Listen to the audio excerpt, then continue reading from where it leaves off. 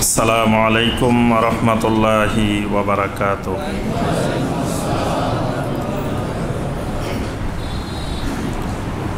আউযু বিল্লাহি মিনাশ শাইতানির রাজীম। বিসমিল্লাহির রাহমানির রাহিম। إنا أرسلنا نوحا إلى قومه أن أنذر قومك من قبل أن يأتيهم عذاب أليم قال يا قوم إني لكم نذير مبين أن اعبدوا الله واتقوه وأطيعون يغفر لكم من ذنوبكم ويؤخركم إلى أجل مسمى إن أجل الله إذا جاء لا يؤخر لو كنتم تعلمون اللهم صل على محمد وعلى آل محمد كما صليت على إبراهيم وعلى آل إبراهيم إنك حميد مجيد اللهم بارك على محمد وعلى آل محمد كما باركت على إبراهيم وعلى آل إبراهيم إنك حميد مجيد।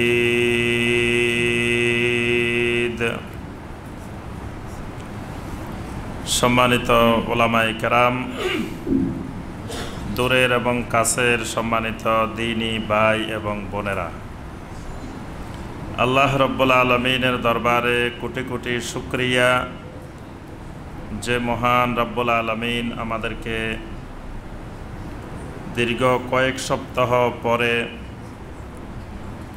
শুক্রবার সলাতুল মাগরিবের পর নদ্দা সরকারবাড়ি জামে মসজিদে বসে আল্লাহ রব্বুল আলামিনের নাজিলকৃত কোরআনে কারিম থেকে কয়েকটি আয়াতে কারিমার সংক্ষিপ্তভাবে তাফসীর করার এবং শোনার তৌফিক দিয়েছেন, সেই মহান রব্বুল আলামিনের শুকর আদায় করি। সকলে বলি আলহামদুলিল্লাহ। সম্মানিত ভাই ও বোনেরা, আমাদের ধারাবাহিক কোরআনে কারিমের তাফসিরে ইতিপূর্বের তাফসিরে যে সূরাটি থেকে আমরা তাফসির করেছিলাম সেই সূরাটির নাম ছিল সূরা আল মাআরিজ।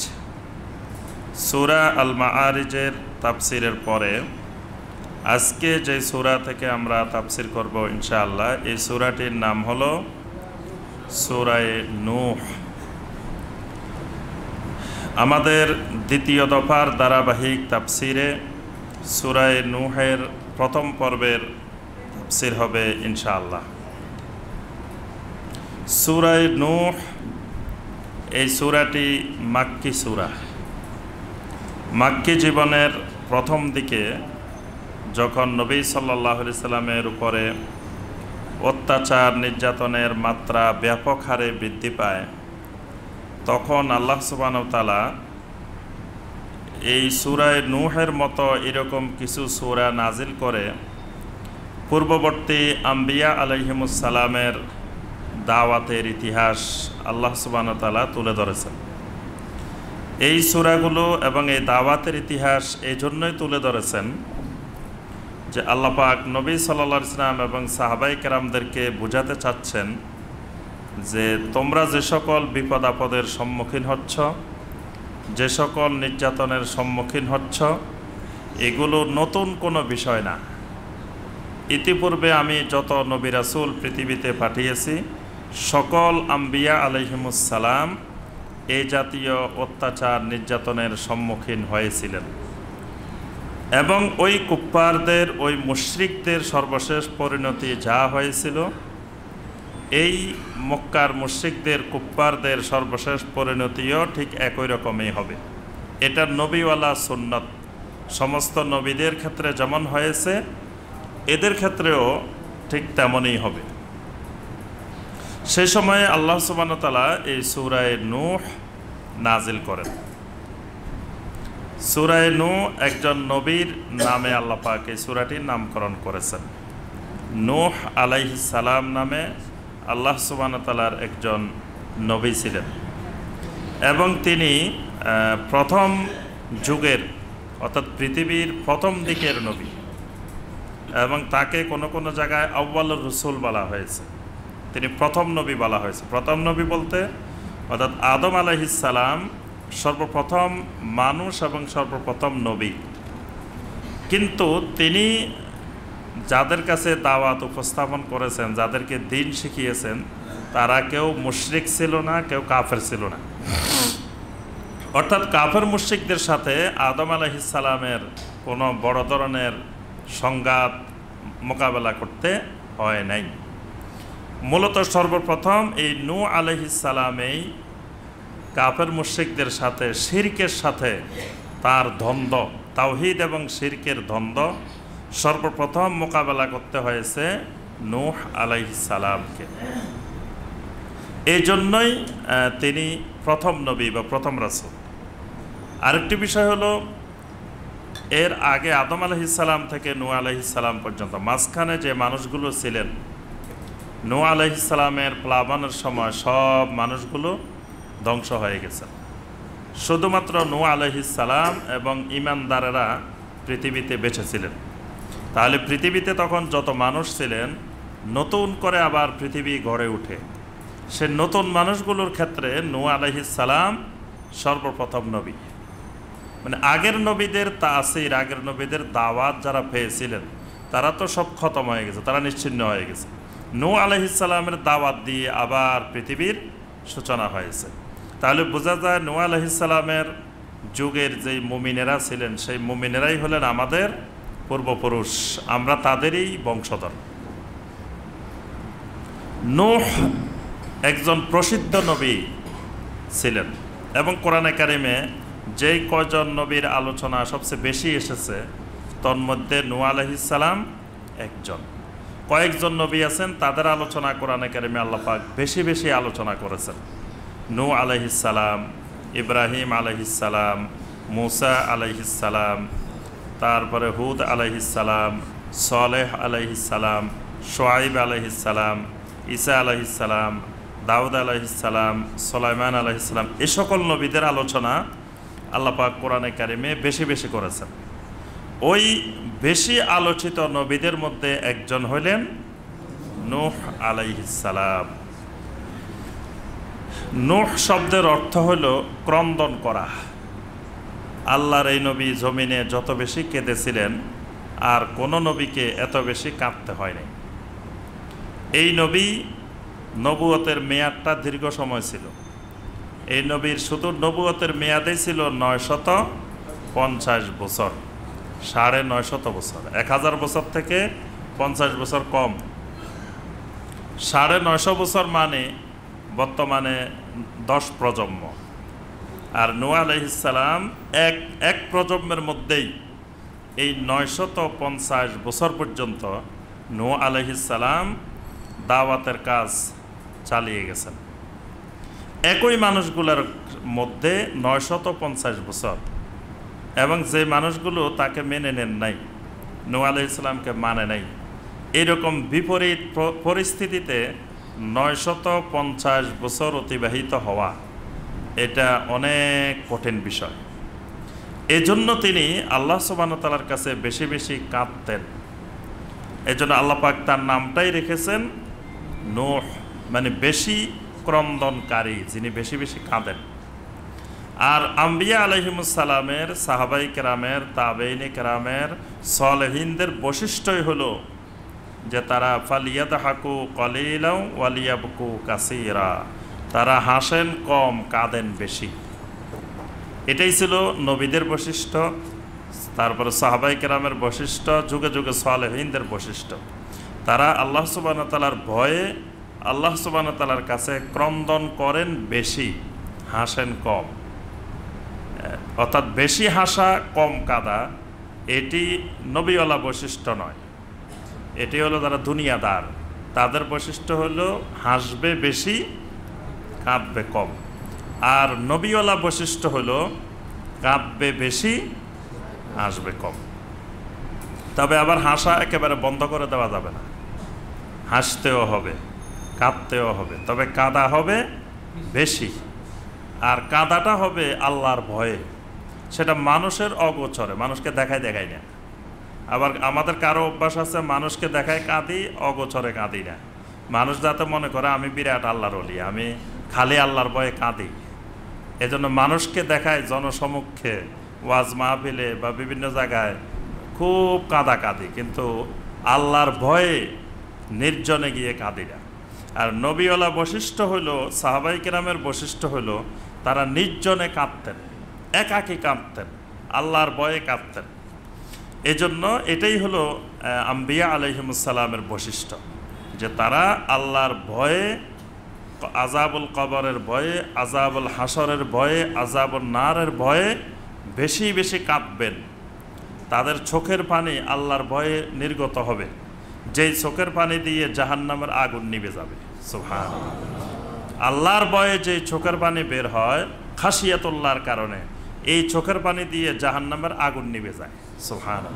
এই চোখের পানিগুলো আল্লাহ সুবহানাহু ওয়া তাআলার কাছে খুবই মূল্যবান, এবং এই চোখের পানিগুলো খুব পাওয়ারফুল, খুব শক্তিশালী, যদি চোখের পানিটা আল্লাহর ভয়ে হয়, যদি খাশিয়াতুল্লাহর কারণে হয়। নূহ আলাইহিস সালাম এই বৈশিষ্ট্যের অধিকারী ছিলেন, এবং জালেমদের অত্যাচারে তিনি শুধু আল্লাহর কাছে কাঁদতেন। যেমনিভাবে সিদ্দিকে আকবর রাদিয়াল্লাহু তাআলা আনহু, তিনিও যখন সলাতে দাঁড়াইতেন তখন কোরআনে কারীম তেলাওয়াত করতেন আর কাঁদতেন, কোরআনে কারীম তেলাওয়াত করতেন আর কাঁদতেন। আশেপাশে বাহিরে কোন দিকে কি হচ্ছে এরকম কোনো খবরাখবর থাকতো না। এটা সাহাবায়ে কেরামেরও বৈশিষ্ট্য ছিল। সুবহানাল্লাহ। নূহ আলাইহিস সালাম তিনি কিভাবে দাওয়াত শুরু করেছেন, দাওয়াতের ফলাফল কি হয়েছে, তারপরে নূহ আলাইহিস সালাম আল্লাহ সুবহানাহু ওয়া তাআলার কাছে কি দোয়া করেছেন, এই বিষয়গুলোই আল্লাহ পাক এই সূরা নূহের মধ্যে বর্ণনা করেছেন। অর্থাৎ এটা এমন একটা সূরা যেই সূরার মধ্যে একই বিষয়বস্তুর উপরে একটা সূরা, মানে অন্যান্য সূরার মধ্যে নাম হলো একটা, কিন্তু এটার মধ্যে আলোচনা থাকে অনেক অনেক আলোচনা থাকে, সেখান থেকে একটা বিষয়কে আল্লাহ পাক অগ্রাধিকার দিয়ে ওই নামে সূরাটার নামকরণ করেন। কিন্তু এই সূরাটা এমন একটা সূরা, বিষয়বস্তু একটাই, শুধু নূহ আলাইহিস সালামের দাওয়াতে নূহ আলাইহিস সালাম, এক বিষয়ের উপরে একটা সূরা। কয়েকজন নবীর নামে আল্লাহ পাক কোরআনে কারিমে কয়েকটা সূরার নাম রেখেছেন। এরকম নবীদের নামে কয়েকটা সূরার নাম বলেন তো দেখি। যে সূরা ইব্রাহিম, তারপরে সূরা হুদ, সূরা ইউনুস, জি, তারপরে সূরা ইউসুফ, সূরা মোহাম্মদও আছে। এইগুলো হলো নবীদের নামে আল্লাহ পাক সূরাগুলোর নামকরণ করেছেন। তন্মধ্যে আল্লাহ পাক এই নূহ আলাইহিস সালামের নামেও একটি সূরার নামকরণ করেছেন। আল্লাহ সুবহানাহু ওয়া তাআলা নূহ আলাইহিস সালামকে কেন কি উদ্দেশ্যে রাসূল বানিয়ে পাঠিয়েছেন, প্রথমেই আল্লাহ পাক সেই কথাটি দিয়েই এই সূরার আলোচনা শুরু করেছেন। আল্লাহ সুবহানাহু ওয়া তাআলা ইরশাদ করেন, ইন্না আরসালনা নূহান ইলা কওমিহি। আল্লাহ সুবহানাহু ওয়া তাআলা বলেন, ইন্না আরসালনা নূহান ইলা কওমিহি, আমি নূহকে পাঠিয়েছি তার কওমের নিকটে। আমি নূহকে নবী বানিয়ে রাসূল বানিয়ে পাঠিয়েছি ইলা কওমিহি, তার কওমের নিকটে। এখানে দুইটা বিষয়, একটা হলো ইন্না আরসালনা নূহান, আমি নূহকে রাসূল বানিয়েছি বা নবী বানিয়েছি। তাহলে বোঝা যায় নবী নিজে নিজে হইতে পারে না, নবী বানাইতে হয়। কে বানান? আল্লাহ সুবহানাহু ওয়া তাআলা বানান। কেউ যদি আল্লাহর কাছে দোয়া করে আল্লাহ আমার নবী বানাই দেন, আমাকে নবী বানাই দেন, দোয়া করা যাবে? দোয়া করা যাবে না। এইটা কেউ দোয়া করিও হয় না, কোনো কারো দোয়া দিয়েও হয় না, এবং কেউ দরখাস্ত করিও হয় না। নবুয়তটা পুরোপুরি রিসালাত নবুয়তের দায়িত্বটা আল্লাহ সুবহানাহু ওয়া তাআলা স্বয়ং নিজে নিয়োগ দেন। এই জন্য আল্লাহ পাক শুরুতে বলছেন ইন্না আরসালনা নূহান, আমি নূহকে নবী বানিয়েছি, রাসূল বানিয়েছি। কার কাছে? ইলা কওমিহি, তার কওমের কাছে। এটা হলো নবীওয়ালা আরেকটা বৈশিষ্ট্য, যে যিনি যেই এলাকার মানুষ তাকে আল্লাহ পাক নবী বানান ওই এলাকায়। তিনি ঢাকার মানুষ, তাকে আল্লাহ পাক চট্টগ্রামের নবী বানান না। চট্টগ্রামের মানুষকে ঢাকার নবী বানান না। যিনি যেই অঞ্চলের, যেই এলাকার, সেই এলাকায় আল্লাহ পাক তার কওমের কাছে নবী বানিয়ে পাঠান। কওমের কাছে কেন পাঠান? কওমের কাছে পাঠানোর অনেকগুলো গুরুত্বপূর্ণ দিক রয়েছে।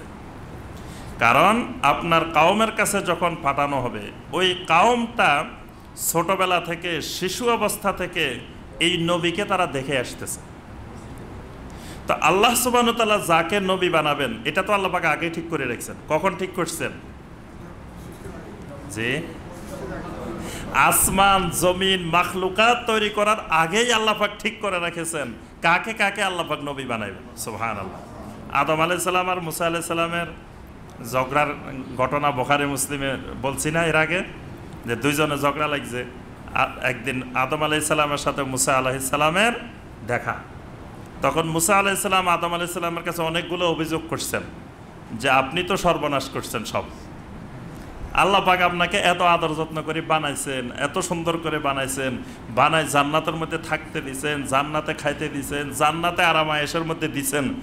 আপনাকে আল্লাহ পাক শুধু একটা অর্ডার দিছিলেন, ওয়ালা তাকরাবা হাযিহি শাজারা, এই গাছটার নিকটে যাইও না। আপনি কেন গাছটার নিকটে গেলেন? আপনি গিয়ে তো সর্বনাশ। যদি গাছটার নিকটে না যাইতেন তা আপনি তো জান্নাত থেকে বেরে হইতেন না। তাহলে আমরাও জান্নাতের ভিতরে থাকতাম, আরামে খাইতাম, থাকতাম জান্নাতের ভিতরে। আপনি তো আমাদেরকে এই কষ্টের মধ্যে ফেলছেন। তাহলে দোষ কার? সব তো আদম আলাইহিস সালামের। তা আদম আলাইহিস সালাম সব অভিযোগ শুনছেন। শোনার পরে বললেন, শোনো, আচ্ছা তুমি কি এই জ্ঞান, এই নলেজ আছে তোমার যে তোমাকে সৃষ্টি করার কত বছর আগে আল্লাহ পাক তোমার তাওরাত কিতাব লিখছে এটা জানো? তখন মুসা আলাইহিস সালাম বলেন, আমাকে সৃষ্টি করার এবং মাখলুকাত সৃষ্টি করার 50,000 বছর আগে আল্লাহ পাক তাওরাত কিতাব লিখছেন। আচ্ছা তোমার তাওরাত কিতাবে কি এই আয়াত আছে? ফাআসা আদামু রাব্বাহু ফাগাওয়া, যে আদম তার রবের নির্দেশ লঙ্ঘন করে ফেলছে। মানে আল্লাহ পাক নির্দেশ দিয়েছেন, আদম আলাইহিস সালাম ওই নির্দেশটা লঙ্ঘন করছেন, বলে গেছেন, বলে গাছের কাছে চলে গেছেন। এটা কি লেখা আছে? হ্যাঁ আছে। তো তখন যখন আল্লাহ সুবহানাহু ওয়া তাআলা তাওরাত কিতাব লিখছেন তখন তো আমি আদমকে বানান নাই। তাহলে আমাকে বানানোরও হাজার হাজার বছর আগে আল্লাহ পাক ঠিক করে রেখেছেন যে আমি এরকম গাছের কাছে যাব এবং এর মাধ্যমে আল্লাহ পাক আমাকে পৃথিবীতে পাঠাবেন। তো আমার কি দোষ? তো এই যুদ্ধে নবী সাল্লাল্লাহু আলাইহি ওয়াসাল্লাম বলেন, এই বাক বিতণ্ডায় যে আদম আলাইহিস সালাম বিজয়ী হয়েছেন দুইজনের মধ্যে। তাহলে এই জন্য নবী সাল্লাল্লাহু আলাইহি ওয়াসাল্লামকেও আল্লাহ পাক দুনিয়াতে সৃষ্টি করার আগেই, কোরআনে কারীম তো লেখা হয়েছে হাজার হাজার বছর আগে, সেখানে আল্লাহ পাক লিখে রেখেছেন মুহাম্মাদুর রাসূলুল্লাহ, মুহাম্মদ সাল্লাল্লাহু আলাইহি ওয়াসাল্লাম আল্লাহ রসুল। তখন মুহাম্মদ সাল্লাল্লাহু আলাইহি ওয়াসাল্লামের নামও নাই, গ্রানও নাই, কিছু নাই, কিন্তু কোরআনে লেখা হয়ে গেছে যে মুহাম্মাদুর রাসূলুল্লাহ, মুহাম্মদ সাল্লাল্লাহু আলাইহি ওয়াসাল্লাম আল্লাহ রসুল। এই জন্যই নবী সাল্লাল্লাহু আলাইহি ওয়াসাল্লাম বলছেন যে আদম আলাইহিস সালামকে যখন বানায় তখনও আমি রাসূল। সুবহানাল্লাহ। এটাকে আবার কেউ কেউ বিকৃত ব্যাখ্যা করে দেখো আদম বানাবার আগে কিন্তু রাসূল বানাই ফেলছে। আসলে রাসূল সাল্লাল্লাহু আলাইহি ওয়াসাল্লামকে আদম আলাইহিস সালামকে বানানোর আগে বানান নাই, বানাইছেন আদম আলাইহিস সালামকে। সর্বপ্রথম মানুষ পৃথিবীতে আদম আলাইহিস সালাম। নবী সাল্লাল্লাহু আলাইহি ওয়াসাল্লাম আদম আলাইহিস সালামের সন্তান, কিন্তু আদম আলাইহিস সালামকে যখন বানান তারও হাজার হাজার বছর আগে মুহাম্মদ সাল্লাল্লাহু আলাইহি ওয়াসাল্লাম আল্লাহর রাসূল। সুবহানাল্লাহ।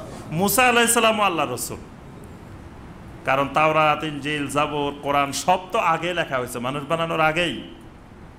তো আল্লাহ সুবহানাহু ওয়া তাআলা যাকে নবী বানাবেন, রাসূল বানাবেন, তাকে ছোটবেলা থেকে, জন্মলগ্ন থেকে এমন কিছু বৈশিষ্ট্যের অধিকারী করে দেন যেগুলো দেখে মানুষ বুঝতে পারে যে এই ছেলেটা, এই মানুষটা আসলে স্বাভাবিক, অন্যান্য ছেলেদের মতো নয়, অন্যান্য মানুষের মতো নয়, এটা ভবিষ্যতে কোনো কিছু হবে, এটা জন্মলগ্ন থেকে মানুষ বুঝতে পারবে।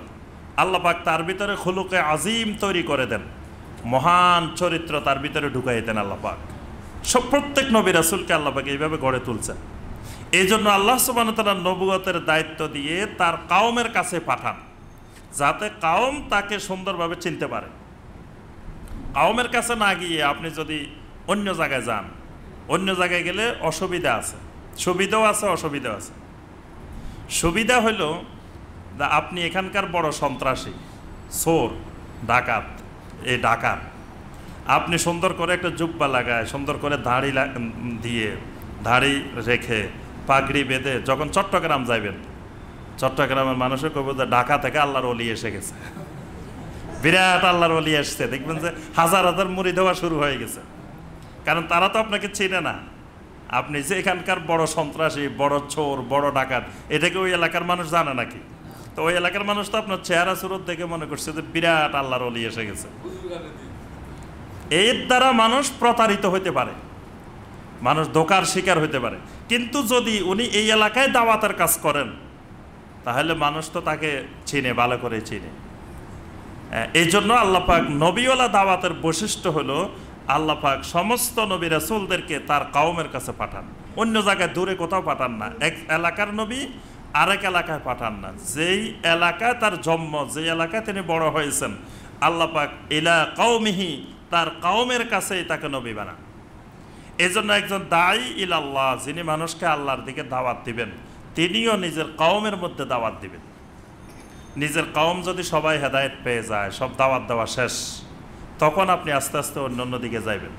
কিন্তু নিজের দেশে দাওয়াত না দিয়ে, নিজের এলাকায় দাওয়াত না দিয়ে, নিজের কওমের কাছে, আত্মীয় স্বজনের কাছে, পরিবার পরিজনের কাছে দাওয়াত না দিয়ে প্রথমেই দাওয়াত নিয়ে চলে গেছেন আমেরিকা।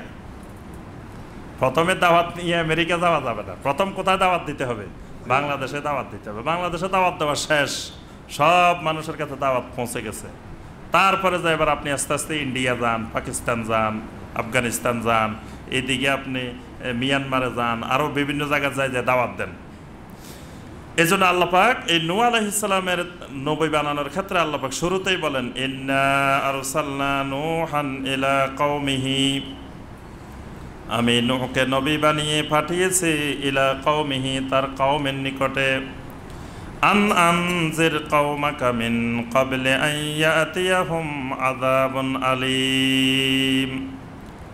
আমি নূহকে নির্দেশ দিয়েছি, আন আনজির কওমাকা, তোমার কওমকে সতর্ক করো, মিন ক্বাবলি আন ইয়াতিয়াহুম আযাবুন আলীম, তাদের উপরে কঠিন বেদনাদায়ক ভীষণ আযাব এসে যাওয়ার আগে তাদেরকে সতর্ক করে দাও। দুনিয়াবি আযাব এবং আখিরাতের আযাব, আযাবে কবর, আযাবে হাসর, আযাবে নার, এই আযাবগুলো আসার আগে তাদেরকে সতর্ক করে দাও। তাহলে নবীর কাজ হলো কি? সতর্ক করা। নবীর কাজ লাঠি দিয়ে পিটানো না, নবীর কাজ অস্ত্র নিয়ে মানুষকে বাধ্য করা না। নবীর কাজ হলো মানুষকে সতর্ক করা, দাওয়াতের মাধ্যমে মানুষকে সতর্ক করা। মানুষ সতর্ক হইলে হইল, না হইলে নেই। কিন্তু আম্বিয়া আলাইহিমুস সালামের কাজ হবে আন আনজির কওমাকা, তোমার কওমকে সতর্ক করো। নূহ আলাইহিস সালামকে আল্লাহ পাক এই নির্দেশ দিয়ে পাঠাইলেন। নূহ আলাইহিস সালাম তার কওমের কাছে নবী হয়ে আসলেন, এসে কওমকে ডাক দিলেন। ডাক দিয়ে নূহ আলাইহিস সালাম ঘোষণা দিলেন, ক্বালা ইয়া কওমি ইন্নী লাকুম নাযীরুম মুবিন। নূহ আলাইহিস সালাম বললেন, ইয়া কওমি, হে আমার জাতি, হে আমার কওম, ইন্নী লাকুম নাযীরুম মুবিন, আমি প্রকাশ্যভাবে তোমাদেরকে সতর্ককারী মাত্র। আমি একজন তোমাদের সতর্ককারী। কিসের সতর্ক করি? তোমাদেরকে আযাবে কবরের ব্যাপারে, আযাবে হাসরের ব্যাপারে, আযাবে নারের ব্যাপারে তোমাদেরকে আমি প্রকাশ্যভাবে সতর্ক করি। তাইলে নবী রাসূলেরা জঙ্গলে লুকাই লুকাই সতর্ক করেন নাই, মানে পরিচয়বিহীন, পরিচয় না দিয়ে, পরিচয় গোপন করেও সতর্ক করেন নাই। বলছেন নাযীরুম মুবিন, একেবারে স্পষ্ট জনসমক্ষে এসে, মানুষের সামনে এসে মানুষকে সতর্ক করেছেন। এবং সমস্ত নবী রাসূল প্রথমে দাওয়াত দেওয়ার শুরুতে তার নিজের পরিচয় দিচ্ছেন, আনা মোহাম্মদ বিন আবদুল্লাহ। নবী সাল্লাল্লাহু আলাইহি ওয়াসাল্লাম বারবার বলতেন আনা মোহাম্মদ বিন আবদুল্লাহ, খালি মোহাম্মদ বলতেন না, যে আনা মোহাম্মদ বিন আবদুল্লাহ, আমি মক্কার আবদুল্লাহর ছেলে মোহাম্মদ সাল্লাল্লাহু আলাইহি ওয়াসাল্লাম। নবী সাল্লাল্লাহু আলাইহি ওয়াসাল্লাম পরিচয় দিতেন আনা মিন কুরাইশ, আমার বংশ হলো কুরাইশ, আমি কুরাইশ বংশের মানুষ। এরপরে নবী সাল্লাল্লাহু আলাইহি ওয়াসাল্লাম জিহাদের ময়দানে, যুদ্ধের ময়দানেও নবী সাল্লাল্লাহু আলাইহি ওয়াসাল্লাম এই কথা বলতেন, আনা নাবিয়্যু লা কাযিব, আনা ইবনু আব্দুল মুত্তালিব। আমি কে, আমার পরিচয় শুনো, আমি নবী। আনা নাবিয়্যু লা কাযিব, আমি কোনো মিথ্যাবাদী নই। আনা ইবনু আব্দুল মুত্তালিব। আর এই কথাও জেনে রাখো যে আমি অন্য গ্রহ থেকে তোমাদের এখানে উড়ে আসি নাই, আমি এই এলাকার আব্দুল মুত্তালিবেরই সন্তান। সুবহানাল্লাহ। নবী সাল্লাল্লাহু আলাইহি ওয়াসাল্লাম নিজের পরিচয় প্রকাশ করে দিতেন, স্পষ্ট করে দিতেন যে আমি আব্দুল্লাহর ছেলে, কুরাইশ বংশের, তারপরে আমি ইবনে আব্দুল মুত্তালিব, আব্দুল মুত্তালিবের সন্তান, আব্দুল মুত্তালিবের বংশের ছেলে। এগুলো সব নবী সাল্লাল্লাহু আলাইহি ওয়াসাল্লাম, সমস্ত নবীরা এইভাবে স্পষ্ট করে দিতেন। কোথায় তার বাড়ি, কোথায় তার ঘর, তিনি কে, তিনি কোন ওস্তাদের কাছে লেখাপড়া করেছেন। ওস্তাদও জানতে হবে। আপনি এলেম নিতে হলে যার থেকে এলেম নেবেন তার ওস্তাদকে, তিনি কার থেকে এলেম শিখছেন, নাকি নিজে নিজে তাফসীর পড়ে এলেম শিখছেন, নাকি নিজে নিজে হাদিস পড়ে শিখছেন, নাকি তার কোনো বড় ওস্তাদ আছে, তার সাথে কোন জায়গার ওলামাদের সাথে তার সম্পর্ক, সমসাময়িক ওলামাদের মধ্যে কার সাথে তার পরিচয়, কার সাথে উঠা বসা, এগুলো সব দেখে এলেম নিতে হয়। আম্বিয়া আলাইহিমুস সালাম এইভাবে নাজির ও মুবিন, প্রকাশ্য সতর্ককারী ছিলেন। মানে নাম, পরিচয়, ঠিকানা সব গোপন করে, খালি ওই যে ভিডিও একটা ছেড়ে দিবেন, তারপরে আপনার ইন্টারনেটে বক্তব্য একটা ছেড়ে দিবেন, তার বাড়ি কোথায়, ঘর কোথায়, কার ছেলে, কোন গ্রামে বাড়ি, তারপরে তিনি কোন ওস্তাদের কাছে লেখাপড়া করছেন, তার ছাত্র কারা, তার শিক্ষক কারা, তার সমসাময়িক কোন আলেমদের সাথে তার সম্পর্ক, এইগুলো কিছুই জানেন না। সুন্দর সুন্দর মধুর কথা শুনে এলেম নেওয়া যাবে না। এটা নবীওয়ালা দাওয়াতের বিপরীত। নবীওয়ালা দাওয়াত হলো নাজির ও মুবিন, প্রকাশ্যে। নূহ আলাইহিস সালাম ঘোষণা দিলেন, আমি প্রকাশ্যভাবে একজন সতর্ককারী মাত্র তোমাদের কাছে। আমি কি করি, তোমাদেরকে তিনটা জিনিসের দাওয়াত দিতেছি। কয়টা জিনিসের? নবীওয়ালা দাওয়াতের উসুল হবে তিনটি, 3 দফা দাওয়াত। 1 নম্বর দাওয়াত কি? আনি'বুদুল্লাহ, আনি'বুদুল্লাহ। তোমাদেরকে আমি দাওয়াত দিচ্ছি, তোমরা শুধুমাত্র একমাত্র আল্লাহর গোলামিটা করো। গোলামি তারাও করতো, কিন্তু নূহ আলাইহিস সালামের যুগের মানুষেরা তারা কিন্তু গোলামি করত, কিন্তু একমাত্র আল্লাহর গোলামিটা করতো না। গোলামি আল্লাহরও করত, অন্যান্য মাবুদের গোলামিও করত। তো নবী রাসূলদের দাওয়াত হলো আনি'বুদুল্লাহ, শুধুমাত্র একমাত্র ইবাদত করো, গোলামি করো আল্লাহর। এটা হলো 1 নম্বর দাওয়াত, আনি'বুদুল্লাহ, যে আল্লাহর তাওহীদের ভিত্তিতে, একত্ববাদের ভিত্তিতে দাওয়াত, ইবাদত করো। 2 নম্বর দাওয়াত ওয়াত্তাকু, ওয়াত্তাকু, আল্লাহকে ভয় করো, তাকওয়া অর্জন করো। 2 নম্বর দাওয়াত হলো তাকওয়ার দাওয়াত। তাকওয়ার দাওয়াত হলো তাফসীর ইবনে কাসির এবং তাফসীরে তবারি বলেন। ওয়াত্তাকুর অর্থ হলো যে ওয়াতরুকু মাআসিহি ওয়াজতানিবু মাআসিমাহু, যে তুমি ওয়াতরুকু মাহারিমাহু ওয়াজতানিবু মাআসিমাহু, অর্থাৎ আল্লাহর নাফরমানি, হারাম বর্জন করো, হারাম ছেড়ে দাও, আল্লাহ যেগুলো নিষেধ করেন সেগুলো থেকে বিরত থাকো, এটার নাম তাকওয়া, বেঁচে থাকো। ওয়া আতিউন, 3 নম্বর দফা হইল ওয়া আতিউন, আমার আনুগত্য করবা। কারণ তুমি আল্লাহর ইবাদত কেমনে করবা সেটা আমার থেকে শিখতে হবে, অন্য কারো থেকে শেখা যাবে না। কারণ আমি আল্লাহর নবী, নাজির ও মুবিন। যেহেতু আমি আল্লাহর নবী, তা আল্লাহর ইবাদত, আল্লাহর গোলামিটা কেমনে করতে হবে সেটা আমার থেকে শিখতে হবে, অন্য জায়গা থেকে শিখা যাবে না। তাহলে নূহ আলাইহিস সালামের দাওয়াত কয়টা? 3টা। প্রথম দাওয়াত আনি'বুদুল্লাহ, গোলামি করো কার? একমাত্র আল্লাহর, ইবাদত করো একমাত্র আল্লাহর। 2 নম্বর ওয়াত্তাকু, আল্লাহকে ভয় করো, তাকওয়া অর্জন করো, অর্থাৎ আল্লাহ যেগুলো নিষেধ করেন সেগুলো ছেড়ে দাও, সেগুলো থেকে বিরত থাকো। ওয়া আতিউন, 3 নম্বর হলো আমার আনুগত্য করো, আমার ইতাআত করো। যদি 3টা দাওয়াত মেনে নাও তাহলে পুরস্কার কি?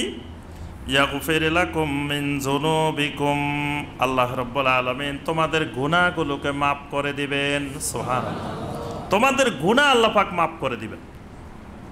এইজন্য নবী রাসূলদের আনুগত্য করলে সবচেয়ে বড় পুরস্কার, আল্লাহ পাক গুনাহ মাফ করে দেন। আল্লাহ পাক আমাদের নবীর ব্যাপারেও ঠিক একই কথা বলছেন। সূরা আলে ইমরানের 31 নম্বর আয়াত আল্লাহ পাক বলছেন, কুল ইন কুনতুম তুহিব্বুনাল্লাহা ফাত্তাবিউনি ইউহিব্বুকুমুল্লাহু ওয়া ইয়াগফির লাকুম যুনুবাকুম। আল্লাহ পাক বলেন, রাসূল দুনিয়ার মানুষদেরকে বলে দিন, যদি তোমরা সত্যিকারে আল্লাহ রাব্বুল আলামিনকে মহব্বত করতে চাও, ফাত্তাবিউনি, তাহলে আমি নবীর ইত্তেবা করো, আমার সুন্নতের ইত্তেবা করো। ইত্তেবা করলে পুরস্কার কি?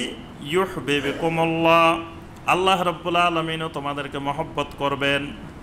ওয়া ইয়াগফির লাকুম যুনুবাকুম, তোমাদের গুনাহগুলোকে আল্লাহ পাক মাফ করে দিবেন। সুবহানাল্লাহ।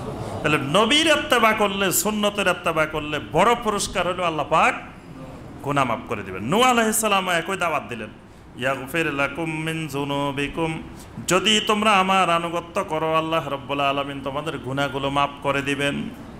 ওয়া ইউআখিরকুম ইলা আজালিম মুসাম্মা, আর নির্ধারিত সময় পর্যন্ত তোমাদেরকে আল্লাহ পাক অবকাশ দিবেন। অর্থাৎ তোমাদের উপরে কোনো আযাব আর গজব নাজিল হবে না। যেটা নির্ধারিত মৃত্যুর সময় আছে ওই সময় পর্যন্ত থাকতে পারবা।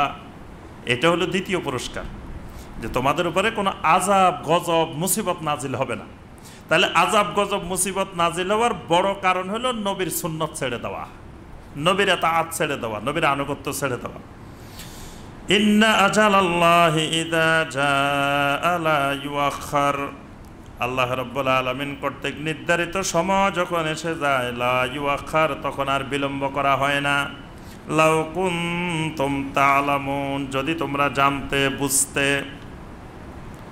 এটা হলো নূহ আলাইহিস সালামের প্রথম দাওয়াত। এই 3 আয়াতে আল্লাহ পাক তার দাওয়াতের, তিনি কিভাবে দাওয়াত দিচ্ছেন, নবীওয়ালা দাওয়াত কেমনে হবে, মানুষকে কিভাবে দাওয়াত দিতে হবে, এটার বর্ণনা দিচ্ছেন আল্লাহ পাক। এই দাওয়াতটাই নূহ আলাইহিস সালাম 950 বছর ধরে দিচ্ছেন। সুবহানাল্লাহ। এক দাওয়াত, কথা একগুলাই।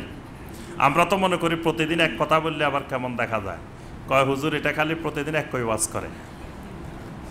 এক জায়গায় যায় দেখি ইমাম সাহেবকে বাদ দিছে, ইমাম সাহেব নাই।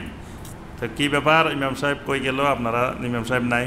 বলে যে প্রতি জুমায় খালি একই বয়ান করে, একই ওয়াজ করে, এই জন্য হুজুর বাদ দিছে ইমাম সাহেব। তা আমি বললাম বেতন দেন কত, সম্মানী দেন কত? কয় 3000 টাকা।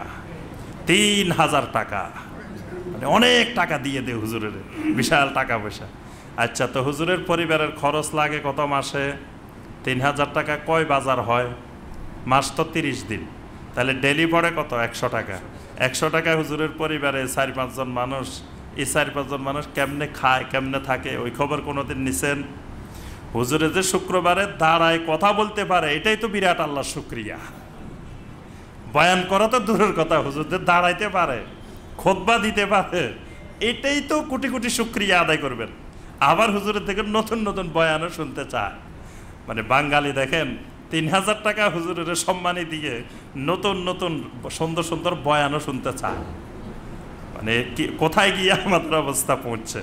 তো নূহ আলাইহিস সালাম প্রতিদিন এই 950 বছর পর্যন্ত এই দাওয়াত দিচ্ছেন কয়টা? এই কথা, এগুলাই 3 আয়াতে যে কথাগুলো আছে এগুলাই দাওয়াত দিছে। তাহলে কথা তো একটাই হবে, বয়ান তো একটাই হবে, নতুন নতুন বয়ান পাবে কই? কোরআন হাদিসে যা আছে তাই তো। নতুন নতুন বয়ান পাইতে হইলে ওই হরিণীর কিচ্ছা বানাইতে হবে, অমুক কিচ্ছা বানাইতে হবে, মিথ্যা বয়ান করতে হবে, বানায় বানায় বিভিন্ন ধরনের নতুন নতুন কিচ্ছা কাহিনী বানায় বানায় বয়ান করতে হবে। না হয়তো কোরআনও 1400 বছর ধরে একটা, হাদিসও একইগুলো। তা কোরআন হাদিস দিয়ে বয়ান করলে তো সবসময় একইগুলোই হবে। নূহ আলাইহিস সালাম এই 950 বছর ধরে এই খালি দাওয়াত দিয়েছেন এটা, ইয়া কওমি ইন্নী লাকুম নাযীরুম মুবিন আন ইবুদুল্লাহা ওয়াত্তাকুহু ওয়া আতিউন ইয়াগফির লাকুম মিন যুনুবিকুম ওয়া ইউআখিরকুম ইলা আজালিম মুসাম্মা ইন্না আজালাল্লাহি ইযা জাআ লা ইউআখার লাউ কুনতুম তা'লামুন। বাস এই দাওয়াত চলছে 950 বছর পর্যন্ত। 950 বছর পর্যন্ত অল্প কয়জন মানুষ নূহ আলাইহিস সালামের এই দাওয়াত গ্রহণ করেছেন। তো 950 বছর পরে তিনি আল্লাহর কাছে একদিন অত্যন্ত দুঃখের সাথে আল্লাহ সুবহানাহু ওয়া তাআলার কাছে বলতেছেন, ক্বালা রাব্বি ইন্নী দাআউতু কওমি লাইলান ওয়া নাহারা। নূহ আলাইহিস সালাম বললেন, রাব্বি, রব্বুল আলামিন, ইন্নী দাআউতু কওমি লাইলান ওয়া নাহারা, আমি আমার এই কওমকে দাওয়াত দিয়েছি লাইলান ওয়া নাহারা, দিনে এবং রাতে। মানে শুধু দিনের বেলা দাওয়াত দিছি, রাতে দিনে এমন না, আবার রাতে দিছি দিনে দিনে এমন না, লাইলান ওয়া নাহারা, রাতেও দাওয়াত দিছি দিনেও দাওয়াত দিছি আমার এই কওমকে। তাহলে এই আয়াতের মধ্যে কয়েকটা জিনিস স্পষ্ট। প্রথম জিনিস হলো ইন্নী দাআউতু কওমি, নবীওয়ালা যেই দাওয়াত, নবীদের যে দাওয়াতটা থাকে, এটা নবীরা প্রচার প্রসার বাস্তবায়ন করেন দাওয়াতের মাধ্যমে। মানে দাওয়াতটাই হলো আল্লাহ সুবহানাহু ওয়া তাআলার তাওহীদ কায়েম করার এক নম্বর পন্থা, মূল পন্থা। যে তিনি 950 বছর পর্যন্ত অন্য কোনো পন্থায় যান নাই। আমরা দেখা যায় 10 বছর 20 বছর 30 বছর দাওয়াত দিই, মানে একবারে অস্থির হয়ে যায়, কতদিন আর দাওয়াত চলবে, আল্লাহর দিন কায়েম হয় না, এবার বিভিন্ন পন্থায় দিন কায়েম করে ফেলতে হবে।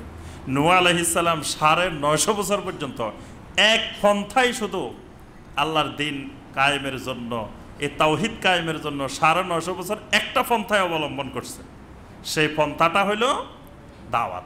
ইন্নী দাআউতু কওমি, আমার কওমকে আমি শুধু দাওয়াত দিয়েছি দাওয়াত দিয়েছি দাওয়াত দিয়েছি। নবীদের তাওহীদ কায়েমের একটাই পন্থা ছিল, শুধু দাওয়াত, এর বাহিরে অন্য কোনো পন্থায় নবীরা যান নাই। লাইলান ওয়া নাহারা, দাওয়াত দিনেও দেওয়া যায় রাত্রেও দেওয়া যায়, এটাও এই আয়াতে নূহ আলাইহিস সালাম স্পষ্ট করে দিয়েছেন। তাহলে বোঝা যায় রাত্রে দাওয়াত দেওয়া যাবে না এরকম না, আবার দিনে দাওয়াত দেওয়া যাবে না। দাওয়াতের কোনো নির্দিষ্ট সময় নেই, 24 ঘন্টায় দাওয়াতের সময়। যেখানে যে অবস্থায় থাকেন সেই অবস্থায় দাওয়াত দিতে হবে। গাড়ির মধ্যে উঠছেন, বাসে উঠছেন, বাসে দাওয়াত দিবেন।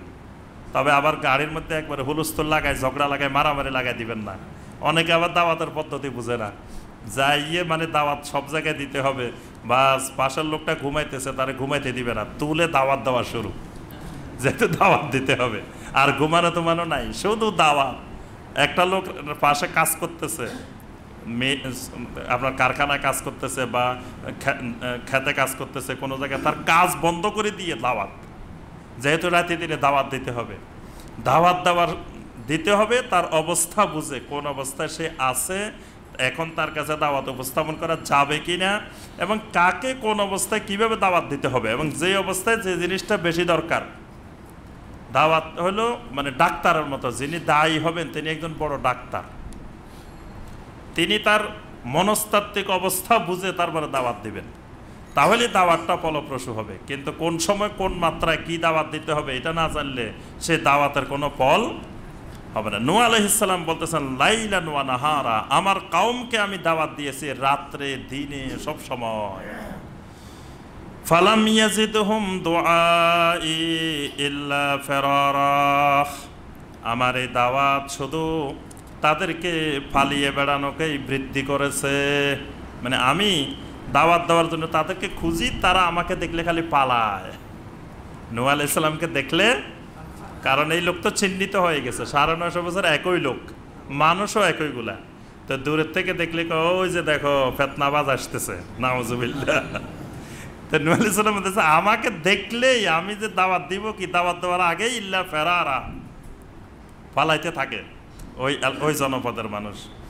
ওয়া ইন্নী কুল্লামা দাআউতুহুম, যখনই আমি তাদেরকে দাওয়াত দিয়েছি, লিতাগফিরা লাহুম, আমি সবসময় এই আশায় দাওয়াত দিতাম যাতে আল্লাহ রাব্বুল আলামিন তাদেরকে মাফ করে দেন। সুবহানাল্লাহ, কারণ আমার এই দাওয়াত কবুল করলে তাদের সব গুনাহ আল্লাহ মাফ করে দিবেন। এই জন্য আমি এই উদ্দেশ্য নিয়ে দাওয়াত দিতাম, লিতাগফিরা লাহুম, যাতে আল্লাহ পাক তাদেরকে মাফ করে দেন। যখনই আমি দাওয়াত দিতাম, জাআলু আসাবিআহুম ফি আযানিহিম, তখনই তারা তাদের কানের ভিতরে আঙ্গুল ঢুকিয়ে দিত। কত কষ্টকর দাওয়াত। আপনি কিছু মানুষের সামনে কথা বলবেন, আমি এখানে কথা বলতেছি, সবাই আপনারা কানের ভিতরে আঙ্গুল ঢুকিয়ে দিচ্ছেন, তখন আমার কাছে কেমন লাগবে? কথা বলতে মন চাইবে। আর আঙ্গুল ঢুকানো দূরের কথা, ওয়াজ মাহফিলে গেলে যদি একটা লোক উঠে দাঁড়ায় বা একটা লোক কোনোখান থেকে কথা বলে, হুজুরের ধমকের সাথে, আরে মিয়া ওয়াজ করবো না, চলে যাইতেছি, আপনারা ওয়াজ শুনতেছেন না মনোযোগ দিয়ে। আর নূহ আলাইহিস সালাম দাওয়াত দিচ্ছেন, লোকেরা সব আঙ্গুল ঢুকে রেখেছে কানের ভিতরে, নূহ আলাইহিস সালামের কথাই শুনবে না। আরো খালি আঙ্গুল ঢুকা নাই, ওয়াস্তাগশাউ সিয়াবাহুম, তাদের চেহারাগুলোকে, মুখমণ্ডলকে কাপড় দিয়ে ঢেকে ফেলছে। মুফাসসিরিনে কেরাম বলেন দুইটা কারণে মুখ ঢেকে ফেলতো। একটা কারণ হলো নূহ আলাইহিস সালাম দাওয়াত দিলে দাওয়াতের প্রতি অবজ্ঞা করে মুখ ঢেকে রাখতো, মানে তোমার কথা শুনবো না, আর এসব শুনতে ভালো লাগে না, এই জন্য মুখ ঢেকে রাখতো। আরেকটা কারণ ছিল নূহ আলাইহিস সালাম যাতে চিনতে না পারে লোকটাকে, এই জন্য নূহ আলাইহিস সালামকে দূর থেকে দেখলে মুখ ঢেকে ফেলতো। কারণ চিনলেই তো এই ভাই একটু এদিকে আসেন, একটু কথা বলি, কথা দাওয়াত শুরু হয়ে যাবে, না চিনলে আর দাওয়াত দিবে কেমনে, এই জন্য আগে থেকে মুখ ঢেকে ফেলতো। ওয়া আসাররু ওয়াস্তাকবারু ইস্তিকবারা, নূহ আলাইহিস সালাম বলেন রাব্বুল আলামিন ওয়া আসাররু, তারা আমার উপরে খুব বাড়াবাড়ি করেছে। তারা যতবার দাওয়াত দিই বারবার তারা অন্যায় আচরণ করেছে, মানে আমাকে বিভিন্ন ভাষায় গালিগালাজ করেছে, খারাপ কথা বলছে, মন্দ কথা বলছে, একবার দুইবার নয়, ওয়া আসাররু, বারবার আমাকে অপমানিত করেছে। ওয়াস্তাকবারু ইস্তিকবারা, এবং তারা শুধু অহংকার করে গেছে, তাদের অহংকারের পরিমাণ শুধু বাড়তেই আছে। তাহলে এই নবীওয়ালা দাওয়াত কিয়ামত পর্যন্ত যতজন করবে সবার ক্ষেত্রে এক পরিণতি হবে। যদি না হয় বুঝতে হবে নবীদের দাওয়াতের সাথে আমার দাওয়াতের মিল নেই। নূহ আলাইহিস সালাম দাওয়াত দিতে গেছেন, কয়টা কাজ করছে লোকেরা, এগুলো মনে রাখবেন। দাওয়াত দিতে গেলে, দায়ী হইতে গেলে এই কাজগুলো লাগবে। 4টা কাজ করছে ওই জাতের লোকেরা। 1 নম্বরে তারা কানের ভিতরে আঙ্গুল ঢুকাই দিছে, 2 নম্বরে মুখমণ্ডল ঢেকে রাখছে, 3 নম্বরে বারবার অপমানিত করছে, 4 নম্বরে তাদের মধ্যে অহংকার বেড়ে গেছে। আজকেও পৃথিবীতে আপনি যদি ওই নূহ আলাইহিস সালামের মতো দাওয়াত দেন, এই 4টা পরিণতির সম্মুখীন হবেন। আর যদি নূহ আলাইহিস সালামের দাওয়াতকে শর্টকাট তরিকে নিয়ে আসেন, এত ঝামেলায় যাওয়া যাবে না, নূহ আলাইহিস সালামের তরিকাকে একেবারে ছোটোখাটো করে শর্টকাট, তখন আপনি দাওয়াত দিতে গেলে বিরিয়ানি রান্না করে খাওয়াবে, ভালো ভালো খাবার আনিয়ে আনি খাওয়াইবো আপনাকে, আরামে, মানে পিকনিকের মতো থাকতে পারবেন, খাইতে পারবেন, কোনো অসুবিধা নেই। কিন্তু নবীওয়ালা দাওয়াত নিয়ে আম্বিয়া আলাইহিমুস সালাম যত জায়গায় গেছেন, ওই এলাকার মানুষ তাদেরকে সাদরে খাইতে দিছেন, ভালো রান্না করে আনে দিছেন, এমন নজির কোনো নবীদের ইতিহাসে ঘটে নাই। তাহলে নবীওয়ালা দাওয়াত অনেক কঠিন দাওয়াত। নবীওয়ালা দাওয়াতের পরিণতি হলো কানে আঙ্গুল দিয়ে রাখবে, তারপরে আপনার মুখমণ্ডল ঢেকে রাখবে, আপনাকে জঘন্য ভাষায় অপমানিত করবে, এবং তারা অহংকার সুলভ কথাবার্তা বলবে। যে আরে মিয়া, কত বড় বড় হুজুর দেখছি, কত বড় বড় আলেম ওলামা দেখছি, আর এখন নতুন নতুন হুজুর বাইরেছে, নতুন নতুন কথা কয়, এখন বলে আমরা যে এইসব করি এগুলো বলে কিছু ঠিক না, তো ওইসব হুজুরেরা আমাদেরকে বলে নাই কেন? এরকম দেখবেন যে এমন এমন অদ্ভুত অদ্ভুত কথা বলে যে মনে হয় যে মানে উনি বিশাল কিছু বুঝে, বিশাল কিছু জানে। এগুলো হলো নূহ আলাইহিস সালামের দাওয়াতের মানে রেজাল্ট। আল্লাহ পাক এই কথাগুলো কেন বলছেন? এই নবীওয়ালা দাওয়াত নিয়ে কিয়ামত পর্যন্ত যারাই কাজ করবে তাদের সামনে এই জিনিসগুলো আসবে, তখন তারা এগুলো শুনে, আয়াতগুলো শুনে সান্ত্বনা পাবে যে হায়রে, আমার তো মাত্র 2-4 বছর, 10 বছর, 20 বছরে নয়, আল্লাহর নবী 950 বছর পর্যন্ত এগুলো সহ্য করছেন, তা আমি 10-20 বছর সহ্য করলে অসুবিধা কি? মানে আপনার মনটা দেখবেন যে সান্ত্বনায় ভরে যাবে যখন এই নূহ আলাইহিস সালামের এই কথাগুলো আপনি জানবেন, যে আমি তো মাত্র 2 দিন হয়েছে, 6 মাস হয়েছে, 1 বছর হয়েছে দাওয়াত দিই, আমাকে মানুষে এখনো মারে নাই, সামান্য কিছু হয়তো 2-1টা খারাপ বলছে, কিছু বলছে, এটাই আমি সহ্য করতে পারতেছি না। আল্লাহর নবী নূহ আলাইহিস সালাম 950 বছর এগুলো সহ্য করছেন। আরেকটা বিষয় এখানে দরকার, উম্মতে মুহাম্মদী সাল্লাল্লাহু আলাইহি সাল্লাম আমাদের মর্যাদা কিন্তু অনেক অনেক বেশি, এটা জানেন তো নাকি? নাকি নিজের মর্যাদা কতটুকু, নিজের ওজন কতটুকু এটাও জানে না। অনেক আল্লাহর বান্দা আছে আমার ওজন কতটুকু এটাও জানে না। আপনার আমার ওজন মর্যাদা কিন্তু অনেক অনেক বেশি, কি বলেন? কারণ কি বেশি হওয়ার? আমরা উম্মতে মুহাম্মদী সাল্লাল্লাহু আলাইহি ওয়াসাল্লাম, এই উম্মতকে আল্লাহ পাক এমন এমন আমল দিছে, একেবারে আপনি এক লাফে অনেক দূর চলে যাবেন। এমন আমল, এমন পুরস্কার আল্লাহ পাক অন্য কোনো উম্মতকে আল্লাহ পাক দেন নাই। এবার বাইতুল্লাহর সম্মানিত খতিব একদিন খুতবা দিচ্ছেন এই হজের মধ্যে, যে এই উম্মতে মুহাম্মদী সাল্লাল্লাহু আলাইহি সাল্লামকে আল্লাহ পাক হায়াত কেমনে বাড়াই দেন, এক লাফে আপনার হায়াত 1000 বছর বাড়ি যায়, এক লাফে। এটা অন্য উম্মতকে আল্লাহ পাক দেন নাই। যেমন মসজিদে হারামে যদি আপনি একদিন নামাজ পড়েন, একদিন 5 ওয়াক্ত নামাজ পড়েন, আপনার হায়াত 1 লক্ষ দিন বেড়ে যায়। সুবহানাল্লাহ। নামাজ পড়ছেন কয়দিন? একদিন। একদিনে যে নামাজগুলো পড়ছেন এই নামাজগুলোর ফজিলত পেয়ে গেছেন কত দিনের? 1 লক্ষ দিনের। তা আপনার হায়াত একদিনে 1 লাফে 1 লক্ষ গুণ বেড়ে গেছে। সুবহানাল্লাহ। মসজিদে নববীতে একদিন নামাজ পড়বেন, আপনার হায়াত 1000 দিন বেড়ে যাবে। সুবহানাল্লাহ। মসজিদে আকসা একদিন নামাজ পড়বেন, আপনার হায়াত 500 দিন বেড়ে যাবে। সুবহানাল্লাহ। তাহলে দেখেন আমাদের হায়াত কিভাবে লাফায় লাফায় বাড়ে, একেবারে দ্রুত, মানে হিসাবের বাইরে। 1 লাইলাতুল কদরে ইবাদত করবেন, আপনার হায়াত কত বছর বেড়ে গেছে? খায়রুম মিন আলফে শাহর, 1000 মাসের চেয়ে বেশি বেড়ে গেছে। 1 রাতে 1 লাফে কত গুণ চলে গেছে দেখছেন? আপনার হায়াত পাইছেন 80 বছর, হয়ে গেছে 8000 বছর। সুবহানাল্লাহ। তাহলে এই উম্মতের হায়াতের সাথে দুনিয়ার কোন উম্মতের হায়াতের মিল নেই। এই জন্য আল্লাহ পাক এই উম্মতকে এত মর্যাদা দিয়েছেন, এদেরকে সাক্ষ্যদাতার মর্যাদা দিয়েছেন, শাহিদা বানাই দিয়েছেন। আল্লাহ পাক কোরআনে কারিমে বলছেন, ওয়া কাযালিকা জাআলনাকুম উম্মাতান ওয়াসাতাল লিতাকুনু শুহাদা আলান নাস ওয়া ইয়াকুনার রাসূলু আলাইকুম শাহিদা। রব্বুল আলামিন বলেন, আমি তোমাদেরকে উম্মতে ওয়াসাত বানিয়ে দিয়েছি, মধ্যপন্থার উম্মত বানিয়েছি। লিতাকুনু শুহাদা আলান নাস, তোমরা মানুষের উপরে সাক্ষ্যদাতা হবে। সুবহানাল্লাহ। তোমাদেরকে আমি সাক্ষী দাতা হিসাবে মর্যাদা দিয়েছি। সুবহানাল্লাহ। কাদের সাক্ষ্যদাতা? আলান নাস, পূর্ববর্তী উম্মতদের সাক্ষ্যদাতা। সুবহানাল্লাহ। এই নূহ আলাইহিস সালামের উম্মতের আমরা কিন্তু সাক্ষ্যদাতা। কি বলেন? তা আপনি নূহ আলাইহিস সালামের ইতিহাসে জানেন না, সাক্ষী দিবেন কেমনে কিয়ামতের ময়দানে? মিথ্যা সাক্ষী দিবেন, ধরা পড়ে যাবেন মিথ্যা সাক্ষী দিতে গেলে। এই জন্য বেশি বেশি কোরআন পড়তে হবে। কোরআনের সাথে সম্পর্ক না থাকলে সাক্ষী দিতে পারবেন না, মিথ্যা সাক্ষী ধরা পড়ে যাবেন সেদিন। আল্লাহ পাক নূহ আলাইহিস সালামকে ডাকবেন, নূহ তোমাকে আমি নবী বানিয়েছিলাম, 950 বছর নবুয়তের দায়িত্ব দিয়েছিলাম, তুমি কিভাবে দাওয়াত দিছ?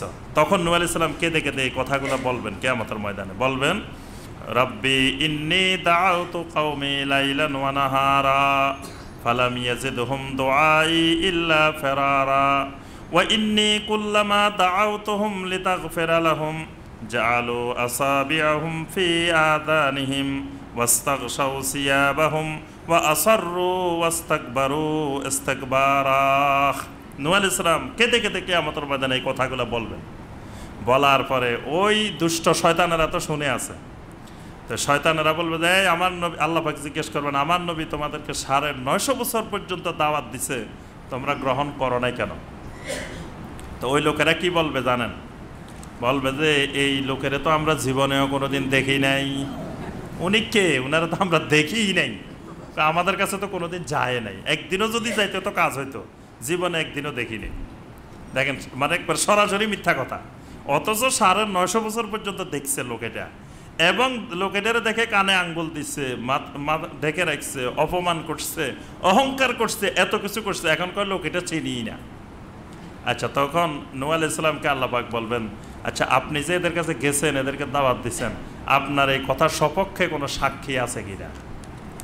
তখন নূহ আলাইহিস সালাম বলবেন, আমার সাক্ষী হলো উম্মতে মুহাম্মাদি সাল্লাল্লাহু আলাইহি ওয়াসাল্লাম, আমরাই হলাম সাক্ষীদাতা, আমাদেরকে ডাকবে। দেখেন কিয়ামতের ময়দানে কত দাম আমাদের, আমাদেরকে নূহ আলাইহিস সালামের সাক্ষীদাতা বানাই দিচ্ছে। সুবহানাল্লাহ।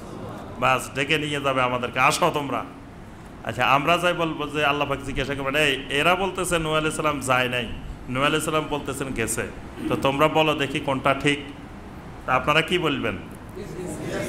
গেছে, নূহ আলাইহিস সালামেরটা ঠিক। আচ্ছা, তো ওই লোকগুলা কি এত বোকা আপনারা বলছেন আর মেনে নিছে, যারা করবে না? এরা বলবে যে আল্লাহ, এরা দুনিয়াতে এসছে আমাদের 1000 বছর পরে, এরা কেমনে দেখছে আমাদের কাছে যে নূহ আলাইহিস সালাম গেছে? এরা মিথ্যা সাক্ষী দিতে আসছে। আল্লাহ পাক আমাদেরকে জিজ্ঞাসা করবেন, তোমরা জানলে কেমনে যে নূহ আলাইহিস সালাম গেছে? তখন আমরা কি বলবো? যে আল্লাহ আমাদেরকে আপনি যে কোরআনে কারিম দিয়েছিলেন সেই কোরআনে কারিমের মধ্যে সূরা নূহ নামে একটা সূরাই দিয়েছিলেন, সেই সূরার ভিতরে আপনি এদের ঘটনা সব বিস্তারিত বর্ণনা করে দিয়েছেন। আমরা সেখান থেকে জানতে পারছি যে নূহ আলাইহিস সালাম 950 বছর পর্যন্ত এইভাবে এদের কাছে দাওয়াত দিয়েছেন।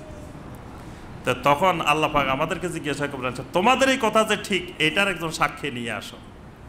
আমরা সাক্ষী নিয়ে আসবো কাকে? ওয়ায়াকুনার রাসূলু আলাইকুম শাহিদা। আল্লাহ রাসূল সাল্লাল্লাহু আলাইহি ওয়াসাল্লাম বলেন আমাদের কথার সাক্ষ্যদাতা। সুবহানাল্লাহ। আল্লাহ রাসূল সাল্লাল্লাহু আলাইহি ওয়াসাল্লাম বলবেন আমার উম্মত যে কথাগুলো বলছে এগুলাই সঠিক। সুবহানাল্লাহ। আল্লাহ পাক তখন কিয়ামতের ময়দানে আমাদের সাক্ষ্য গ্রহণ করবেন। সুবহানাল্লাহ।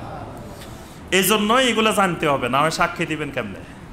আপনি কিছুই জানেন না, তখন তো যারা ধরা পড়ে যাবেন। তারপরে নূহ আলাইহিস সালাম আল্লাহর কাছে বলতেছেন সুম্মা ইন্নী দাউতুহুম জিহারা। রব্বুল আলামিন আমি তাদেরকে দাওয়াত দিয়েছি জিহারান, প্রকাশ্যভাবে। আমি তাদের কাছে প্রকাশ্যে দাওয়াত নিয়ে গেছি। সুম্মা ইন্নী আ'লানতু লাহুম ওয়া আসরারতু লাহুম ইসরারা। আর আমি তাদেরকে অনেকবার বিভিন্নভাবে ঘোষণা দিছি, বিভিন্নভাবে বুঝাইছি। তাদের কাছে গোপনে, রাত্রের অন্ধকারেও গোপনে গিয়েও বুঝিয়েছি।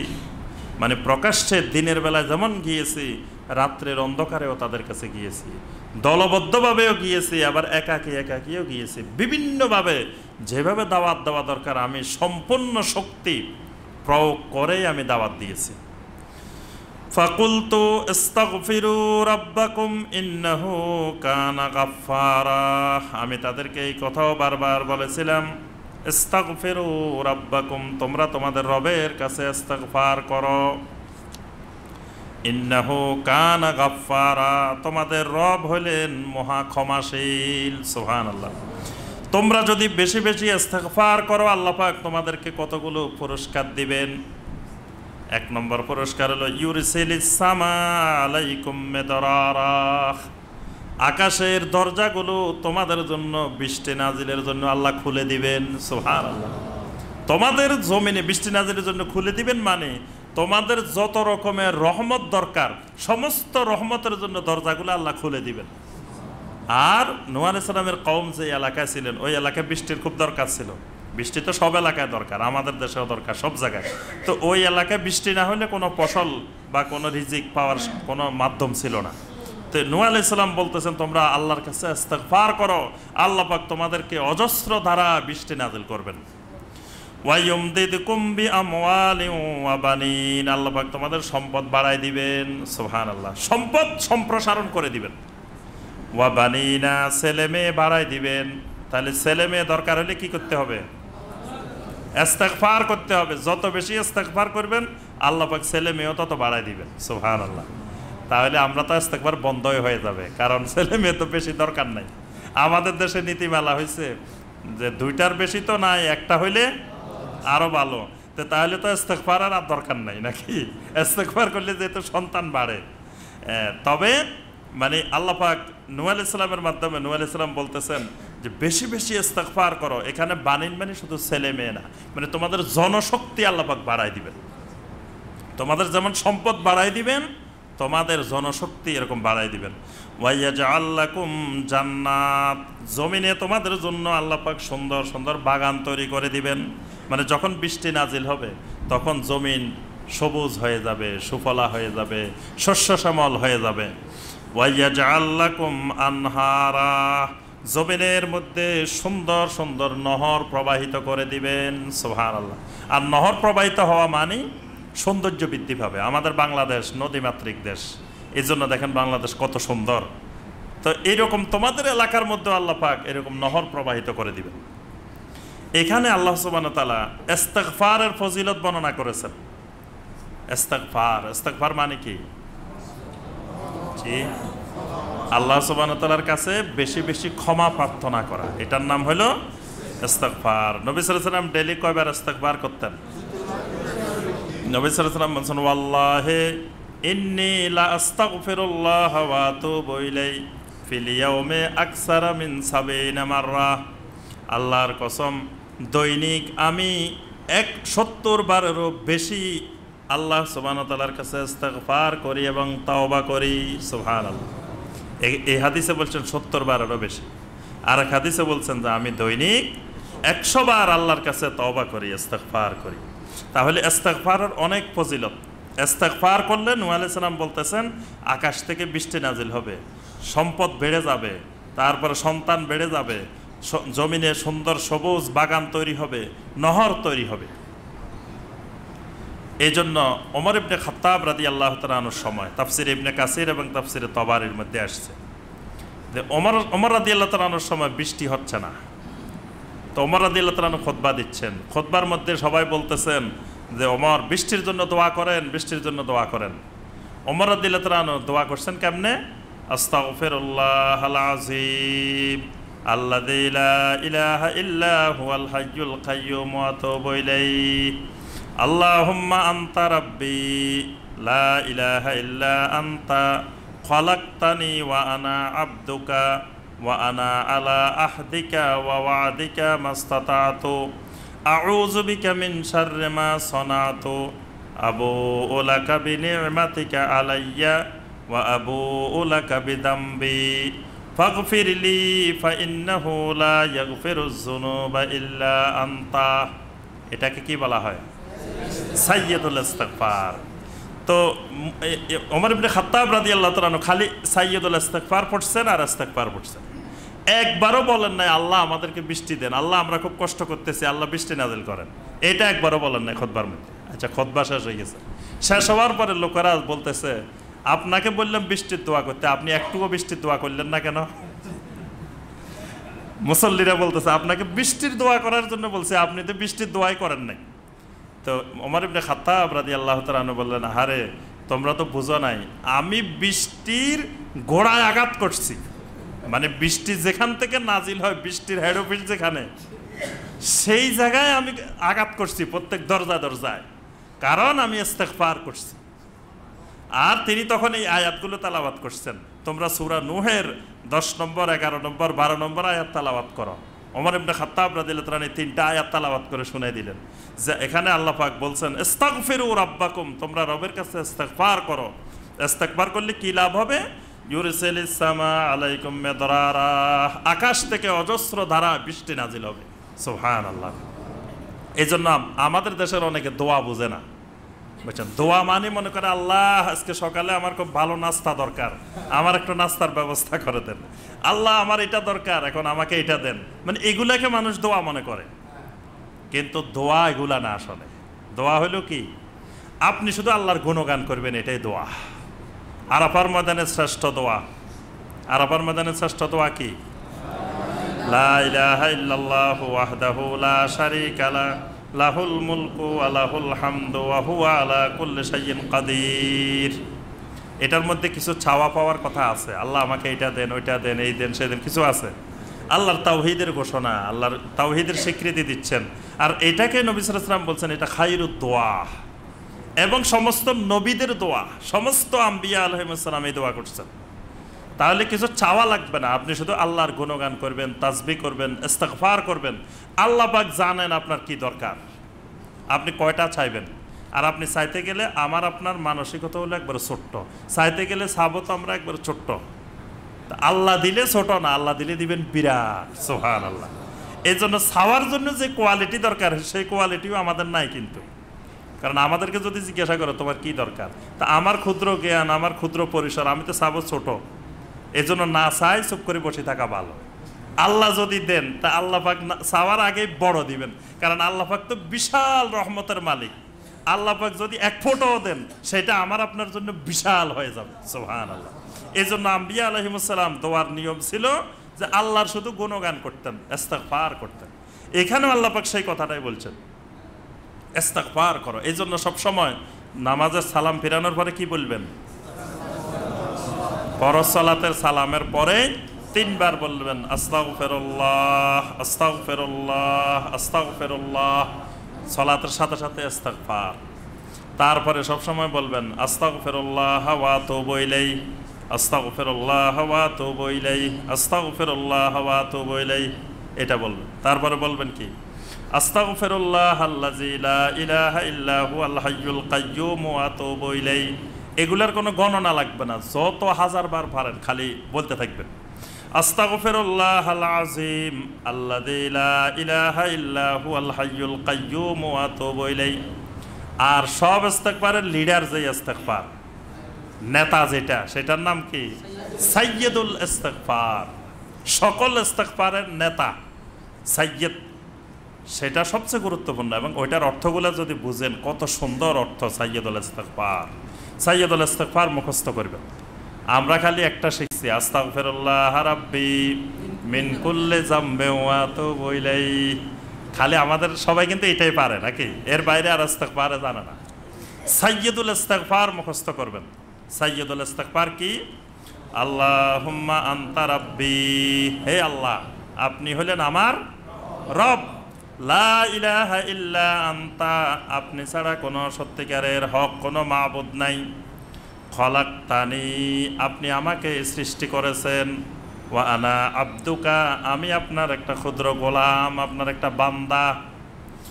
ওয়া আনা আলা আহদিকা ওয়া ওয়াদিকা মাস্তাতাতু, আপনার সাথে আমার যে অঙ্গীকার, যে ওয়াদা, সেটা আমার পক্ষে যতটুকু সম্ভব সেটার ভিতরে থাকার আমি চেষ্টা করি।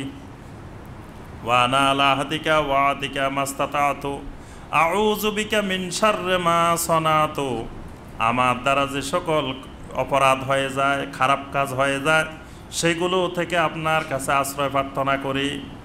ওয়া আবুউ লাকা বিনি'মাতিকা আলাইয়া, আপনার যত নিয়ামত আমার উপরে আপনি বর্ষণ করেন, এগুলো নিয়ে আমি আপনার দিকেই প্রত্যাবর্তন করি।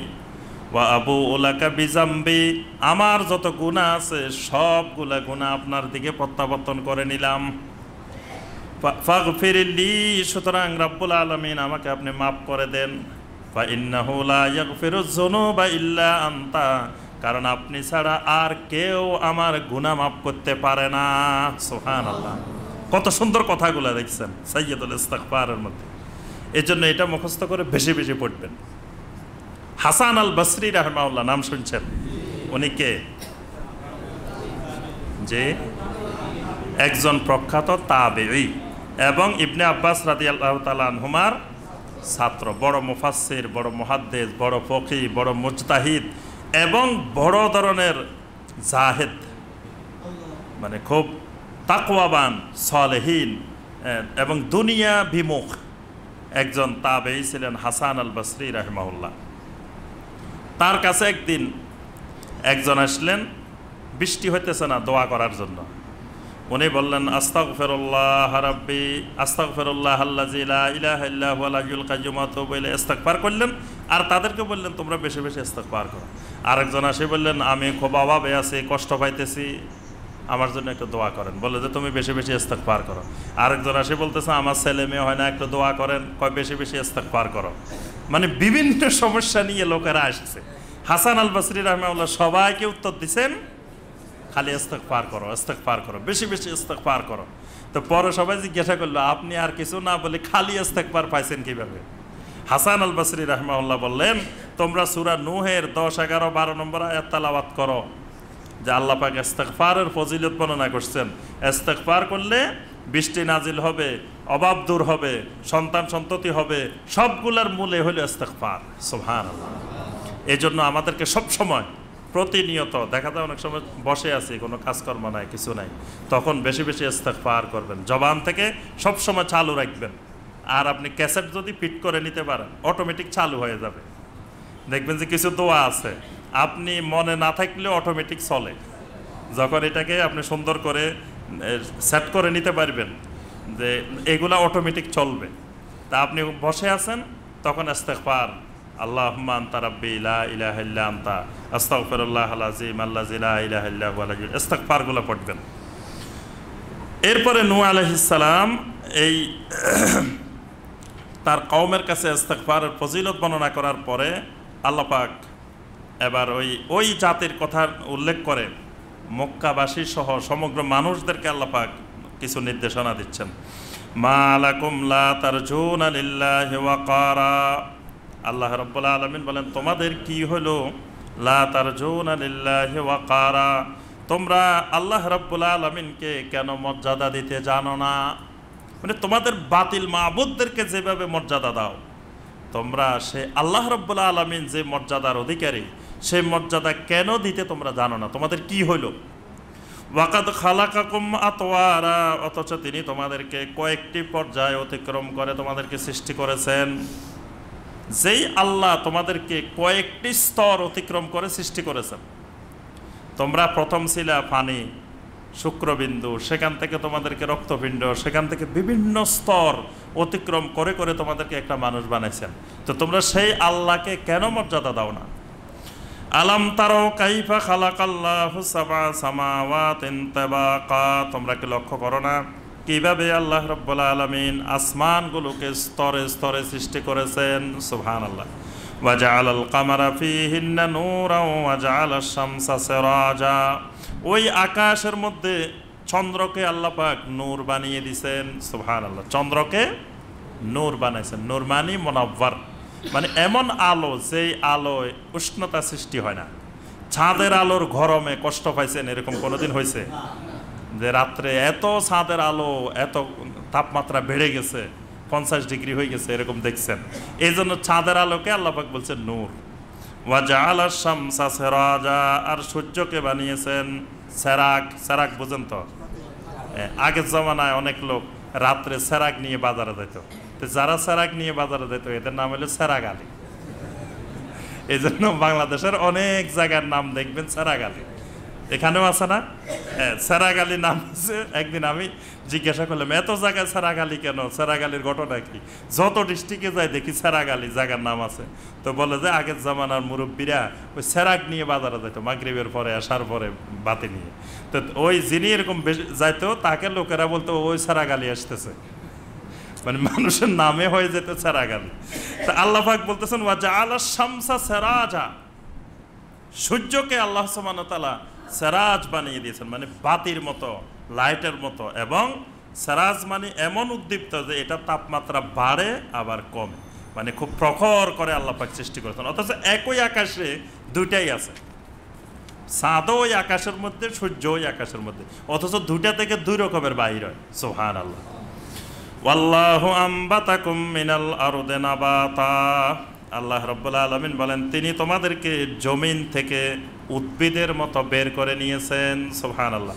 আল্লাহ পাক বলেন যে জমিন থেকে খালি ওই শস্য, ধান, গম, তারপরে আম, জাম, কাঁঠাল জমিন থেকে বাইর করি এমন না, তোমাদেরকেও জমিন থেকে বাইর করছি। আপনারা কেমনে জমিন থেকে বাইর হয়েছেন? মাটি থেকে। আবার হইলো মানে মানুষের ভিতরে যে শুক্রাণুগুলো জমা হয় এগুলো কিসের থেকে? ওই খাবার থেকেই তো হয়। তো খাবার এগুলো মাটির নিচের থেকেই তো আসে। এই জন্য আল্লাহ পাক বলছেন ওয়াল্লাহু আম্বাতাকুম মিনাল আরদি নাবাতা, উদ্ভিদ যেভাবে আমি জমিন থেকে বের করি তোমাদেরকেও জমিনের নিচের থেকে বের করে নিয়ে আসছি। সুবহানাল্লাহ। সুম্মা ইউঈদুকুম ফিহা ওয়া ইউখরিজুকুম ইখরাজা, তোমাদেরকে আবার পুনরায় ওই জমিনের দিকে ফিরিয়ে নিয়ে যাব। মিনহা খালাকনাকুম ওয়া ফিহা নুঈদুকুম, আবার ওই জমিনের ভিতরেই। ওয়া ইউখরিজুকুম ইখরাজা, আবার তোমাদেরকে সেখান থেকে বের করে নিয়ে আসব। সুবহানাল্লাহ। ওয়াল্লাহু জাআলা লাকুমুল আরদা বিসাতা, সেই আল্লাহ তোমাদের জন্য জমিনকে বিস্তৃত করে দিয়েছেন। সুবহানাল্লাহ। জমিনকে সেই আল্লাহ তোমাদের জন্য বিছাই দিয়েছেন। জমিনটা যদি এভাবে সুন্দর করে বিছানো না থাকতো তাহলে কিন্তু আমাদের পক্ষে জমিনে চলাচল করা এত সহজ হতো না, অনেক কঠিন হয়ে যেত। লিতাসলুকু মিনহা সুবুলান ফিজাজা, যাতে তোমরা জমিনের ভিতরে রাস্তাগুলো তোমরা বের করে নিতে পারো। সুবহানাল্লাহ। জমিনের ভিতরে তোমাদের জন্য প্রশস্ত যত রকমের রাস্তা বানাইছে, এই রাস্তাগুলো বানানোর জন্য উপযোগী করে আল্লাহ পাক জমিনকে বিস্তৃত করে দিয়েছেন। সুবহানাল্লাহ। ক্বালা নূহুর রাব্বি ইন্নাহুম আসাউনি ওয়াত্তাবাউ মান লাম ইয়াজিদহু মালুহু ওয়া ওয়ালাদুহু ইল্লা খাসারা। অনেক বছর, এই 900 বছর পার হয়ে গেছে, 950 বছরের কাছাকাছি দাওয়াত দিতে দিতে দিতে সর্বশেষ পর্যায়ে এসে নূহ আলাইহিস সালামের দোয়া। ক্বালা নূহুর রাব্বি ইন্নাহুম আসাউনি, নূহ আলাইহিস সালাম বললেন রব্বুল আলামিন ইন্নাহুম আসাউনি, তাদেরকে যতই দাওয়াত দিয়েছি তারা শুধু আমার অবাধ্য হয়েছে। তারা তো আমার কোনো কথাই শুনতেছে না, তারা তো একেবারে আমার অবাধ্য। ওয়াত্তাবাউ মান লাম ইয়াজিদহু মালুহু ওয়া ওয়ালাদুহু, আর তারা তো শুধু আমার কথা না শুনে ওই মানুষগুলার কথা শুনে যেই মানুষগুলার সম্পদ বেশি, সন্তান সন্ততি বেশি, জনবল বেশি, মানে জমিনে যাদের পাওয়ার বেশি, তারা তাদেরকেই ইত্তেবা করে, তাদের কথাই শুনে, আমার কথা শোনে না। ইল্লা খাসারা, আর এদের কথা শুনতে শুনতে তারা এত বেশি ক্ষতিগ্রস্ত হয়েছে, সুতরাং এদের আর ফিরে আসার কোনো সম্ভাবনা নাই। ওয়া মাকারু মাকারান কুব্বারা, রব্বুল আলামিন এরা জমিনে বসে বসে বড় রকমের ষড়যন্ত্র একের পর এক আমার বিরুদ্ধে করতেই আছে। এই 950 বছর পর্যন্ত একের পর এক শুধু ষড়যন্ত্র না, মাক্কারান কুব্বারা, বড় বড় ষড়যন্ত্র একের পর এক তারা আমার বিরুদ্ধে করেই যাচ্ছে। ওয়াকালু লা তাযারুন্না আলিহাতাকুম ওয়ালা তাযারুন্না ওয়াদ্দান ওয়ালা সুওয়াআ ওয়ালা ইয়াগুসা ওয়া ইয়াউকা ওয়া নাসরা। আর ওই প্রভাবশালী লোকেরা বলতেছে, শুনো, নূহ আলাইহিস সালাম তোমাদেরকে যত কথাই বলুক, তোমাদের অন্যান্য মাবুদদেরকে কখনো ছাড়িও না। মানে নূহ আলাইহিস সালাম বলতেছেন মাবুদ হবে কয়জন? একজন। তারা বলতেছে খবরদার, নূহ আলাইহিস সালাম যতই বলুক, লা তাযারুন্না আলিহাতাকুম, তোমাদের অন্যান্য মাবুদদেরকে ছেড়ে দেওয়া যাবে না, ছেড়ে দিলে বরবাদ, মাবুদ অনেক লাগবে। সুতরাং নূহ আলাইহিস সালাম যতই তোমাদেরকে এত মাবুদ শূন্য করতে চায়, তোমরা খবরদার মাবুদ শূন্য হওয়া যাবে না। ওয়ালা তাযারুন্না ওয়াদ্দান ওয়ালা সুওয়াআ ওয়ালা ইয়াগুসা ওয়া ইয়াউকা ওয়া নাসরা, আর খবরদার এই 5টা মাবুদকে কখনো তোমরা ছাড়বা না। এই 5টা কে কে? ওয়াদ্দান, সুওয়াআন, ইয়াগুসা, ইয়াউকা, নাসরা, এই 5টা বড় বড় দেবদেবীর নাম। এই 5টা দেখেন নূহ আলাইহিস সালামের যুগেও ছিল, আবার জাহিলি যুগেও ছিল, এবং মুহাম্মদ রাসূলুল্লাহ সাল্লাল্লাহু আলাইহি সাল্লাম যখন মক্কা বিজয় করেন 8ম হিজরিতে, সেই সময়ও এই 5টা আল্লাহর ঘরের মধ্যে, বাইতুল্লাহর মধ্যে ছিল। মানে ওই হাজার হাজার বছর আগের দেবী, আগের মূর্তি, আগের জিনিস এই মুশরিকেরা নবী সাল্লাল্লাহু আলাইহি সাল্লামের যুগেও এগুলার পূজা করতো, এগুলার ইবাদত করতো। অর্থাৎ অনেক সময় আমরা আধুনিকতার নামে নতুন কিছু মনে করি, আমরা মনে করি এটা মনে নতুন। অনেকে আপনার অশ্লীল চলাফেরাকে মনে করে আধুনিকতা, মনে করে যে আগের যুগের মানুষ মনে হয় সব বোকা ছিল, আমরা খুব বুদ্ধিমান, আমরা নতুন আবিষ্কার করে ফেলছি যে হাফ প্যান্ট পরে ঘুরলে এটা আধুনিকতা, এরকম মনে করে। আসলে এটা হলো সবচেয়ে প্রাচীনতা, এগুলো নূহ আলাইহিস সালামের যুগের লোকদের কাজ, অনেক পুরাতন আমলের। কারণ শয়তান ওদেরকেও দেখছে, তো শয়তান কিছুদিন পরে পরে নতুন রূপে ওই পুরানা জাহিলিয়াতগুলো নিয়ে আসে, একটা একটা চালু করে। তো এক প্রজন্ম তো বলে যায়, এরা তো জানে না, এরা দেখে নাই, এরা মনে করে এটা নতুন আধুনিকতা। আসলে এটা আধুনিকতা না, এটা হলো সবচেয়ে পশ্চাৎপদতা। এই জন্য এই ওয়াদ, সুয়া, ইয়াগুস, ইয়াউক, নাসার, এগুলো নূহ আলাইহিস সালামের যুগের লোকেরাও এদের ইবাদত করছে। আবার দেখেন হাজার হাজার বছর পরে মুহাম্মদ রাসূলুল্লাহ সাল্লাল্লাহু আলাইহি সাল্লামের যুগের লোকেরাও এগুলোর ইবাদত করছে। এরা কারা? এই যে ওয়াদ, সুয়া, ইয়াগুস, ইয়াউক, নাসার, আল্লাহ রাসূল সাল্লাল্লাহু আলাইহি সাল্লাম বলেন এরা হইল ইয়া আসমাউ রিজালিন সালিহিন বাইনা আদম ওয়া নূহ আলাইহিস সালাম। সুবহানাল্লাহ। এরা হলো নূহ আলাইহিস সালাম এবং আদম আলাইহিস সালামের যুগের মাঝখানের সালেহিন, দিনদার মানুষ, আল্লাহওয়ালা মানুষ, বুজুর্গ মানুষ এরা। এই ওয়াদ, সুয়া, ইয়াগুস, ইয়াউক, নাসার, এরা কিন্তু কোনো খারাপ মানুষ না, এরা বড় দিনদার সালেহিন মানুষ। মানে আদম আলাইহিস সালাম আর নূহ আলাইহিস সালামের মাঝখানে এই মানুষগুলা খুব দিনদার মানুষ ছিল, সালেহিন মানুষ ছিল। এরা মারা যাওয়ার পরে শয়তান আস্তে আস্তে তাদের পরবর্তী প্রজন্মকে উদ্বুদ্ধ করলো যে শোনো, এদেরকে কি তোমরা চিনো? এরা বিরাট আল্লাহর ওলি ছিলেন, আর আল্লাহর ওলিরা মারা যাওয়ার পরে বিশাল ক্ষমতাশালী হয়ে যায়। মানে জিন্দা থাকতে যতটুকু না থাকে, মরে গেলে ক্ষমতা অনেক বেড়ে যায়। মরা ওলির বেশি, পাওয়ার বেশি, জিন্দা ওলির থেকে মরা ওলির ক্ষমতা বেশি। মারা গেলে তখন বাঁধন মুক্ত হয়ে যায়, আল্লাহর ওলিরা তখন বিশাল ক্ষমতাশালী হয়ে যায়। এজন্য অনেক ভাই বোন এরকম বিশ্বাস করে যে আল্লাহর ওলি কবর থেকে দেখে, এরকম বিশ্বাসও করে, সেরেকে বিশ্বাস, যে মনে করে যে আল্লাহর ওলি মারা গেছেন, উনি কবর থেকে দেখতেছে। এই জন্য অনেক জায়গায় দেখবেন যে মানে ওই কবর জিয়ারত করি পিছনের দিকে আসে, কারণ কি ওই যদি এদিকে যায় আল্লাহর ওলির সাথে বেয়াদবি হয়ে যাবে, আল্লাহর ওলি দেখতেছে। নাউজুবিল্লাহ। নবী সাল্লাল্লাহু আলাইহি সাল্লামের কবর জিয়ারত করে ফিস দিয়ে যাওয়া যায়। আল্লাহর ওলি যারা সাহাবায়ে কেরাম রাদিয়াল্লাহু তাআলা আলাইহিম, যারা জমিনে বসে আল্লাহ পাক যাদেরকে জান্নাতের সার্টিফিকেট দিয়ে দিয়েছেন, সে সাহাবায়ে কেরামের কবর জিয়ারত করে আপনার ফিস দিয়ে আসা যায়। আর আমাদের বাংলাদেশে, ইন্ডিয়া, পাকিস্তানে অনেক আল্লাহর ওলির কবর জিয়ারত করে ফিস দিয়ে আসা যায় না, যে আল্লাহর ওলি দেখতেছে। সেরেকি বিশ্বাস যে আল্লাহর ওলি কবরের থেকে দেখতেছে। তো এই 5 জন আল্লাহর ওলি দিনদার সলেহীন মানুষ মারা যাওয়ার পরে শয়তান তাদেরকে বলল যে এরা খুব প্রভাবশালী, তোমরা এদেরকে এমনি ফেলে রাখিও না, এদের কিছু প্রতিকৃতি বানাই নাও। বাস প্রতিকৃতি বানাই ঘরের মধ্যে রাখছে। এক প্রজন্ম চলে গেছে, আরেক প্রজন্মকে বললো যে জানো এরা বিরাট আল্লাহর ওলি ছিলেন, তোমরা এইভাবে এদেরকে অবহেলায় ঘরের মধ্যে ফেলে রাখছ, সকাল বিকালে এদেরকে একটু আসা যাওয়ার সময় সালাম দিও, আর কিছু করার দরকার নেই। সকাল বিকাল আসা যাওয়ার সময় তাদেরকে একটু সালাম দিও, তাহলে আল্লাহর ওলিদের কদর হবে, তোমার বরকত হবে, ব্যবসা বাণিজ্যে বরকত হবে, তোমার সব জায়গায় বরকত হবে। বাস এরা শুধু সালাম দিছে, আর কিছু করে না। আরেক প্রজন্ম আস্তে আস্তে আস্তে আস্তে সেজদা দেওয়া শুরু করছে, তাদের ইবাদত শুরু করছে, তারপরে তাদের তাওয়াফ শুরু করছে, তাদের এতেকাফ শুরু করছে, বিভিন্ন রকমের শিরকের মধ্যে জড়িয়ে গেছে। এই 5টা মূর্তি এত প্রসিদ্ধ যে এগুলো জাহেলি যুগেও মক্কার 5টা গোত্র 5টা মূর্তির পূজা করতো। এগুলার এ ওয়াদ, সুয়া, ইয়াগুস, ইয়াউক, নাসার, এগুলো নূহ আলাইহিস সালামের যুগেও ছিল।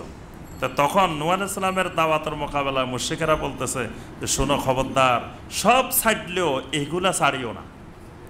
নূহ আলাইহিস সালামের এই দাওয়াতে যতই তোমাদেরকে দাওয়াত দিক, যতই বলুক, খবরদার এসব আল্লাহর ওলিদেরকে ছাড়া যাবে না, কারণ আল্লাহর ওলি ছাড়লে বিপদ। কারণ আল্লাহর ওলিরা এত ক্ষমতাশালী যে তোমার যা দরকার জীবনে সব আল্লাহর ওলিরা আনে দিতে পারে। নাউজুবিল্লাহ। ওয়াকাদ আদাল্লু কাসীরা। রব্বুল আলামিন এই সমস্ত বাতিল মাবুদগুলো দিয়ে অনেক মানুষকে গোমরা করা হয়েছে। আল্লাহ এই বাতিল মাবুদ দিয়ে সমাজে কত মানুষ যে গোমরা হয়ে গিয়েছে। ওয়ালা তাজিদিজ জালিমিনা ইল্লা দালালা।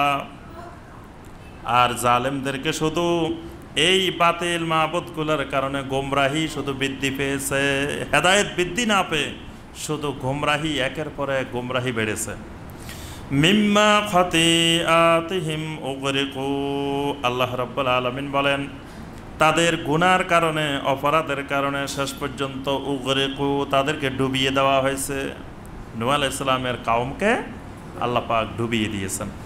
ফাউদখিলু নারা, খালি ডুবিয়ে দেওয়া হয় নাই, ফাউদখিলু নারা, ডুবানোর পরে জাহান্নামে ঢুকাই দেওয়া হয়েছে। মানে ডুবাই দেওয়ার মাধ্যমে শেষ না, মানে তাদেরকে প্লাবনের মাধ্যমে পানি দিয়ে ডুবাই ধ্বংস করা হয়েছে, তার অর্থ আযাব দিয়ে শেষ তা না। আল্লাহ পাক বলতেছেন এই আযাবের পরে আরেকটা আযাবে তাদেরকে নিক্ষেপ করা হয়েছে। ফাউদখিলু নারান, জাহান্নামের আযাবের মধ্যে তাদেরকে ঢুকাই দেওয়া হয়েছে।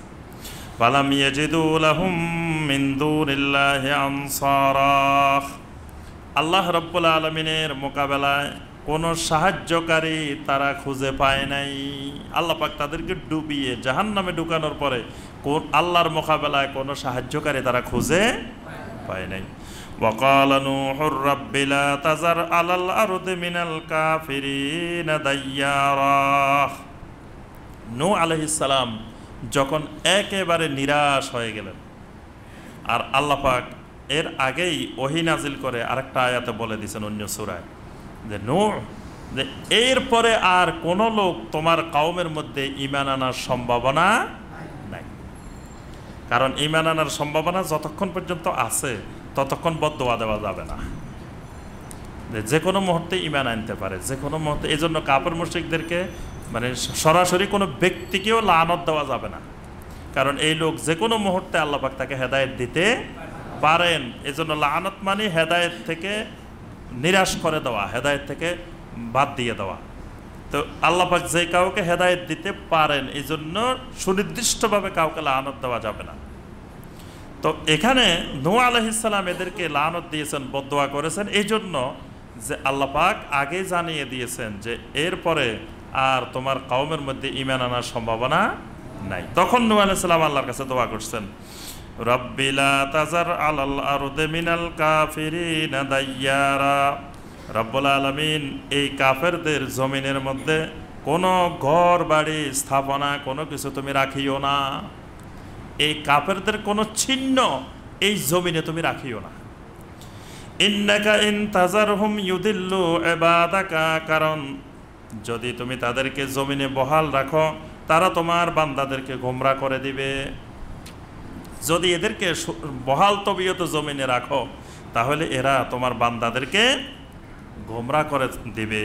ওয়ালা ইয়ালিদু ইল্লা ফাজরান কাফারা, আর এরা শুধু ফাজের এবং কাফার সন্তানেই তৈরি করবে, মানে এদের পরবর্তী যে জেনারেশন আসবে এরা হবে সব ফাজের এবং কাফার, মানে সন্তান সন্ততিদেরকে এরা পাপী বানাবে, সন্তান সন্ততিদেরকে এরা কাফার বানাবে, কাফের বানাবে। সুতরাং এই প্রজন্মকে, এই মানুষগুলোকে একেবারে মানে জমিনের সাথে মিশিয়ে তাদের চিহ্ন পর্যন্ত বিলুপ্ত করে দাও। রব্বিগফিরলি ওয়ালি ওয়ালিদাইয়া ওয়ালিমান দাখালা বাইতিয়া মুমিনান ওয়ালিল মুমিনিনা ওয়াল মুমিনাত। রব্বুল আলামিন, ইগফিরলি, আমাকে ক্ষমা করে দাও, ওয়ালি ওয়ালিদাইয়া, আমার মা বাবাকেও ক্ষমা করে দাও, ওয়ালিমান দাখালা বাইতিয়া মুমিনান, যারা আমার ঘরে মুমিন হিসাবে প্রবেশ করবে তাদেরকেও মাফ করে দাও। মানে এই প্লাবনের ঘোষণা দেওয়ার পরে যারা মুমিন হিসাবে এসে আমার ঘরে আশ্রয় নেবে আল্লাহ আপনি তাদেরকেও মাফ করে দেন। ওয়ালিল মুমিনিনা ওয়াল মুমিনাত, এবং আল্লাহর জমিনে যত মুমিন পুরুষ মুমিন নারী আছে তাদেরকেও আপনি মাফ করে দেন। এবং এই দোয়ার ভিতরে আমরাও অন্তর্ভুক্ত। সুবহানাল্লাহ, নূহ আলাইহিস সালামের এই দোয়ার মধ্যে ওয়ালিল মুমিনিনা ওয়াল মুমিনাত, আল্লাহ সমস্ত মুমিন পুরুষ এবং মুমিন নারীদেরকেও আপনি মাফ করে দেন। আর যখন কোনো বিপদ আসে, মুসিবত আসে, তখন যে দোয়া হয় আল্লাহ পাক সেই দোয়া কবুল করেন। এই জন্য নূহ আলাইহিস সালাম প্রথমে ওই কওমের জন্য বদদোয়া করছেন যে আল্লাহ তাদেরকে আপনি একেবারে ধ্বংস করে শেষ করে দেন। এরপরে আল্লাহ পাক আল্লাহর কাছে দোয়া করতেছেন নূহ আলাইহিস সালাম যে আল্লাহ আমাকে মাফ করে দেন, কারণ আমার নবুয়তের দায়িত্ব পালনে যদি কোনো ধরনের আমার অনিচ্ছা সত্ত্বেও যদি ভুল ত্রুটি হয়ে যায়, আমি তো 950 বছর পর্যন্ত রাতে দিনে সর্বাত্মক চেষ্টা করে তাদেরকে হেদায়েতের দিকে আনার চেষ্টা করেছি, কিন্তু তারপরেও তারা আসে নাই। এজন্য আমাকে মাফ করে দেন, আমার মা বাবাকে মাফ করে দেন, আর যারা মুমিন হিসাবে আমার ঘরে আসবে তাদেরকেও আপনি মাফ করে দেন, সমস্ত মুমিন মুমিনাতকেও আপনি মাফ করে দেন। ওয়ালা তাজিদিজ জালিমিনা ইল্লা তাবারাক, জালেমদেরকে শুধু ধ্বংস ছাড়া আর কিছু বৃদ্ধি করা হয় নাই। মানে আপনি জালেমদেরকে শুধু ধ্বংস ছাড়া আর কিছু দিবেন না, মানে একের পর এক তাদেরকে নিশ্চিহ্ন করার জন্য আপনি আযাবের পর আযাব দিতেই থাকেন। নূহ আলাইহিস সালাম জালেমদের জন্য দোয়া করলেন ধ্বংস বৃদ্ধি করার জন্য, আর মুমিনদের জন্য দোয়া করলেন মাগফিরাতের জন্য, যে আল্লাহ আপনি মাফ করে দেন। এর মাধ্যমে আল্লাহ সুবহানাহু ওয়া তাআলা সূরা নূহের আলোচনা শেষ করেছেন।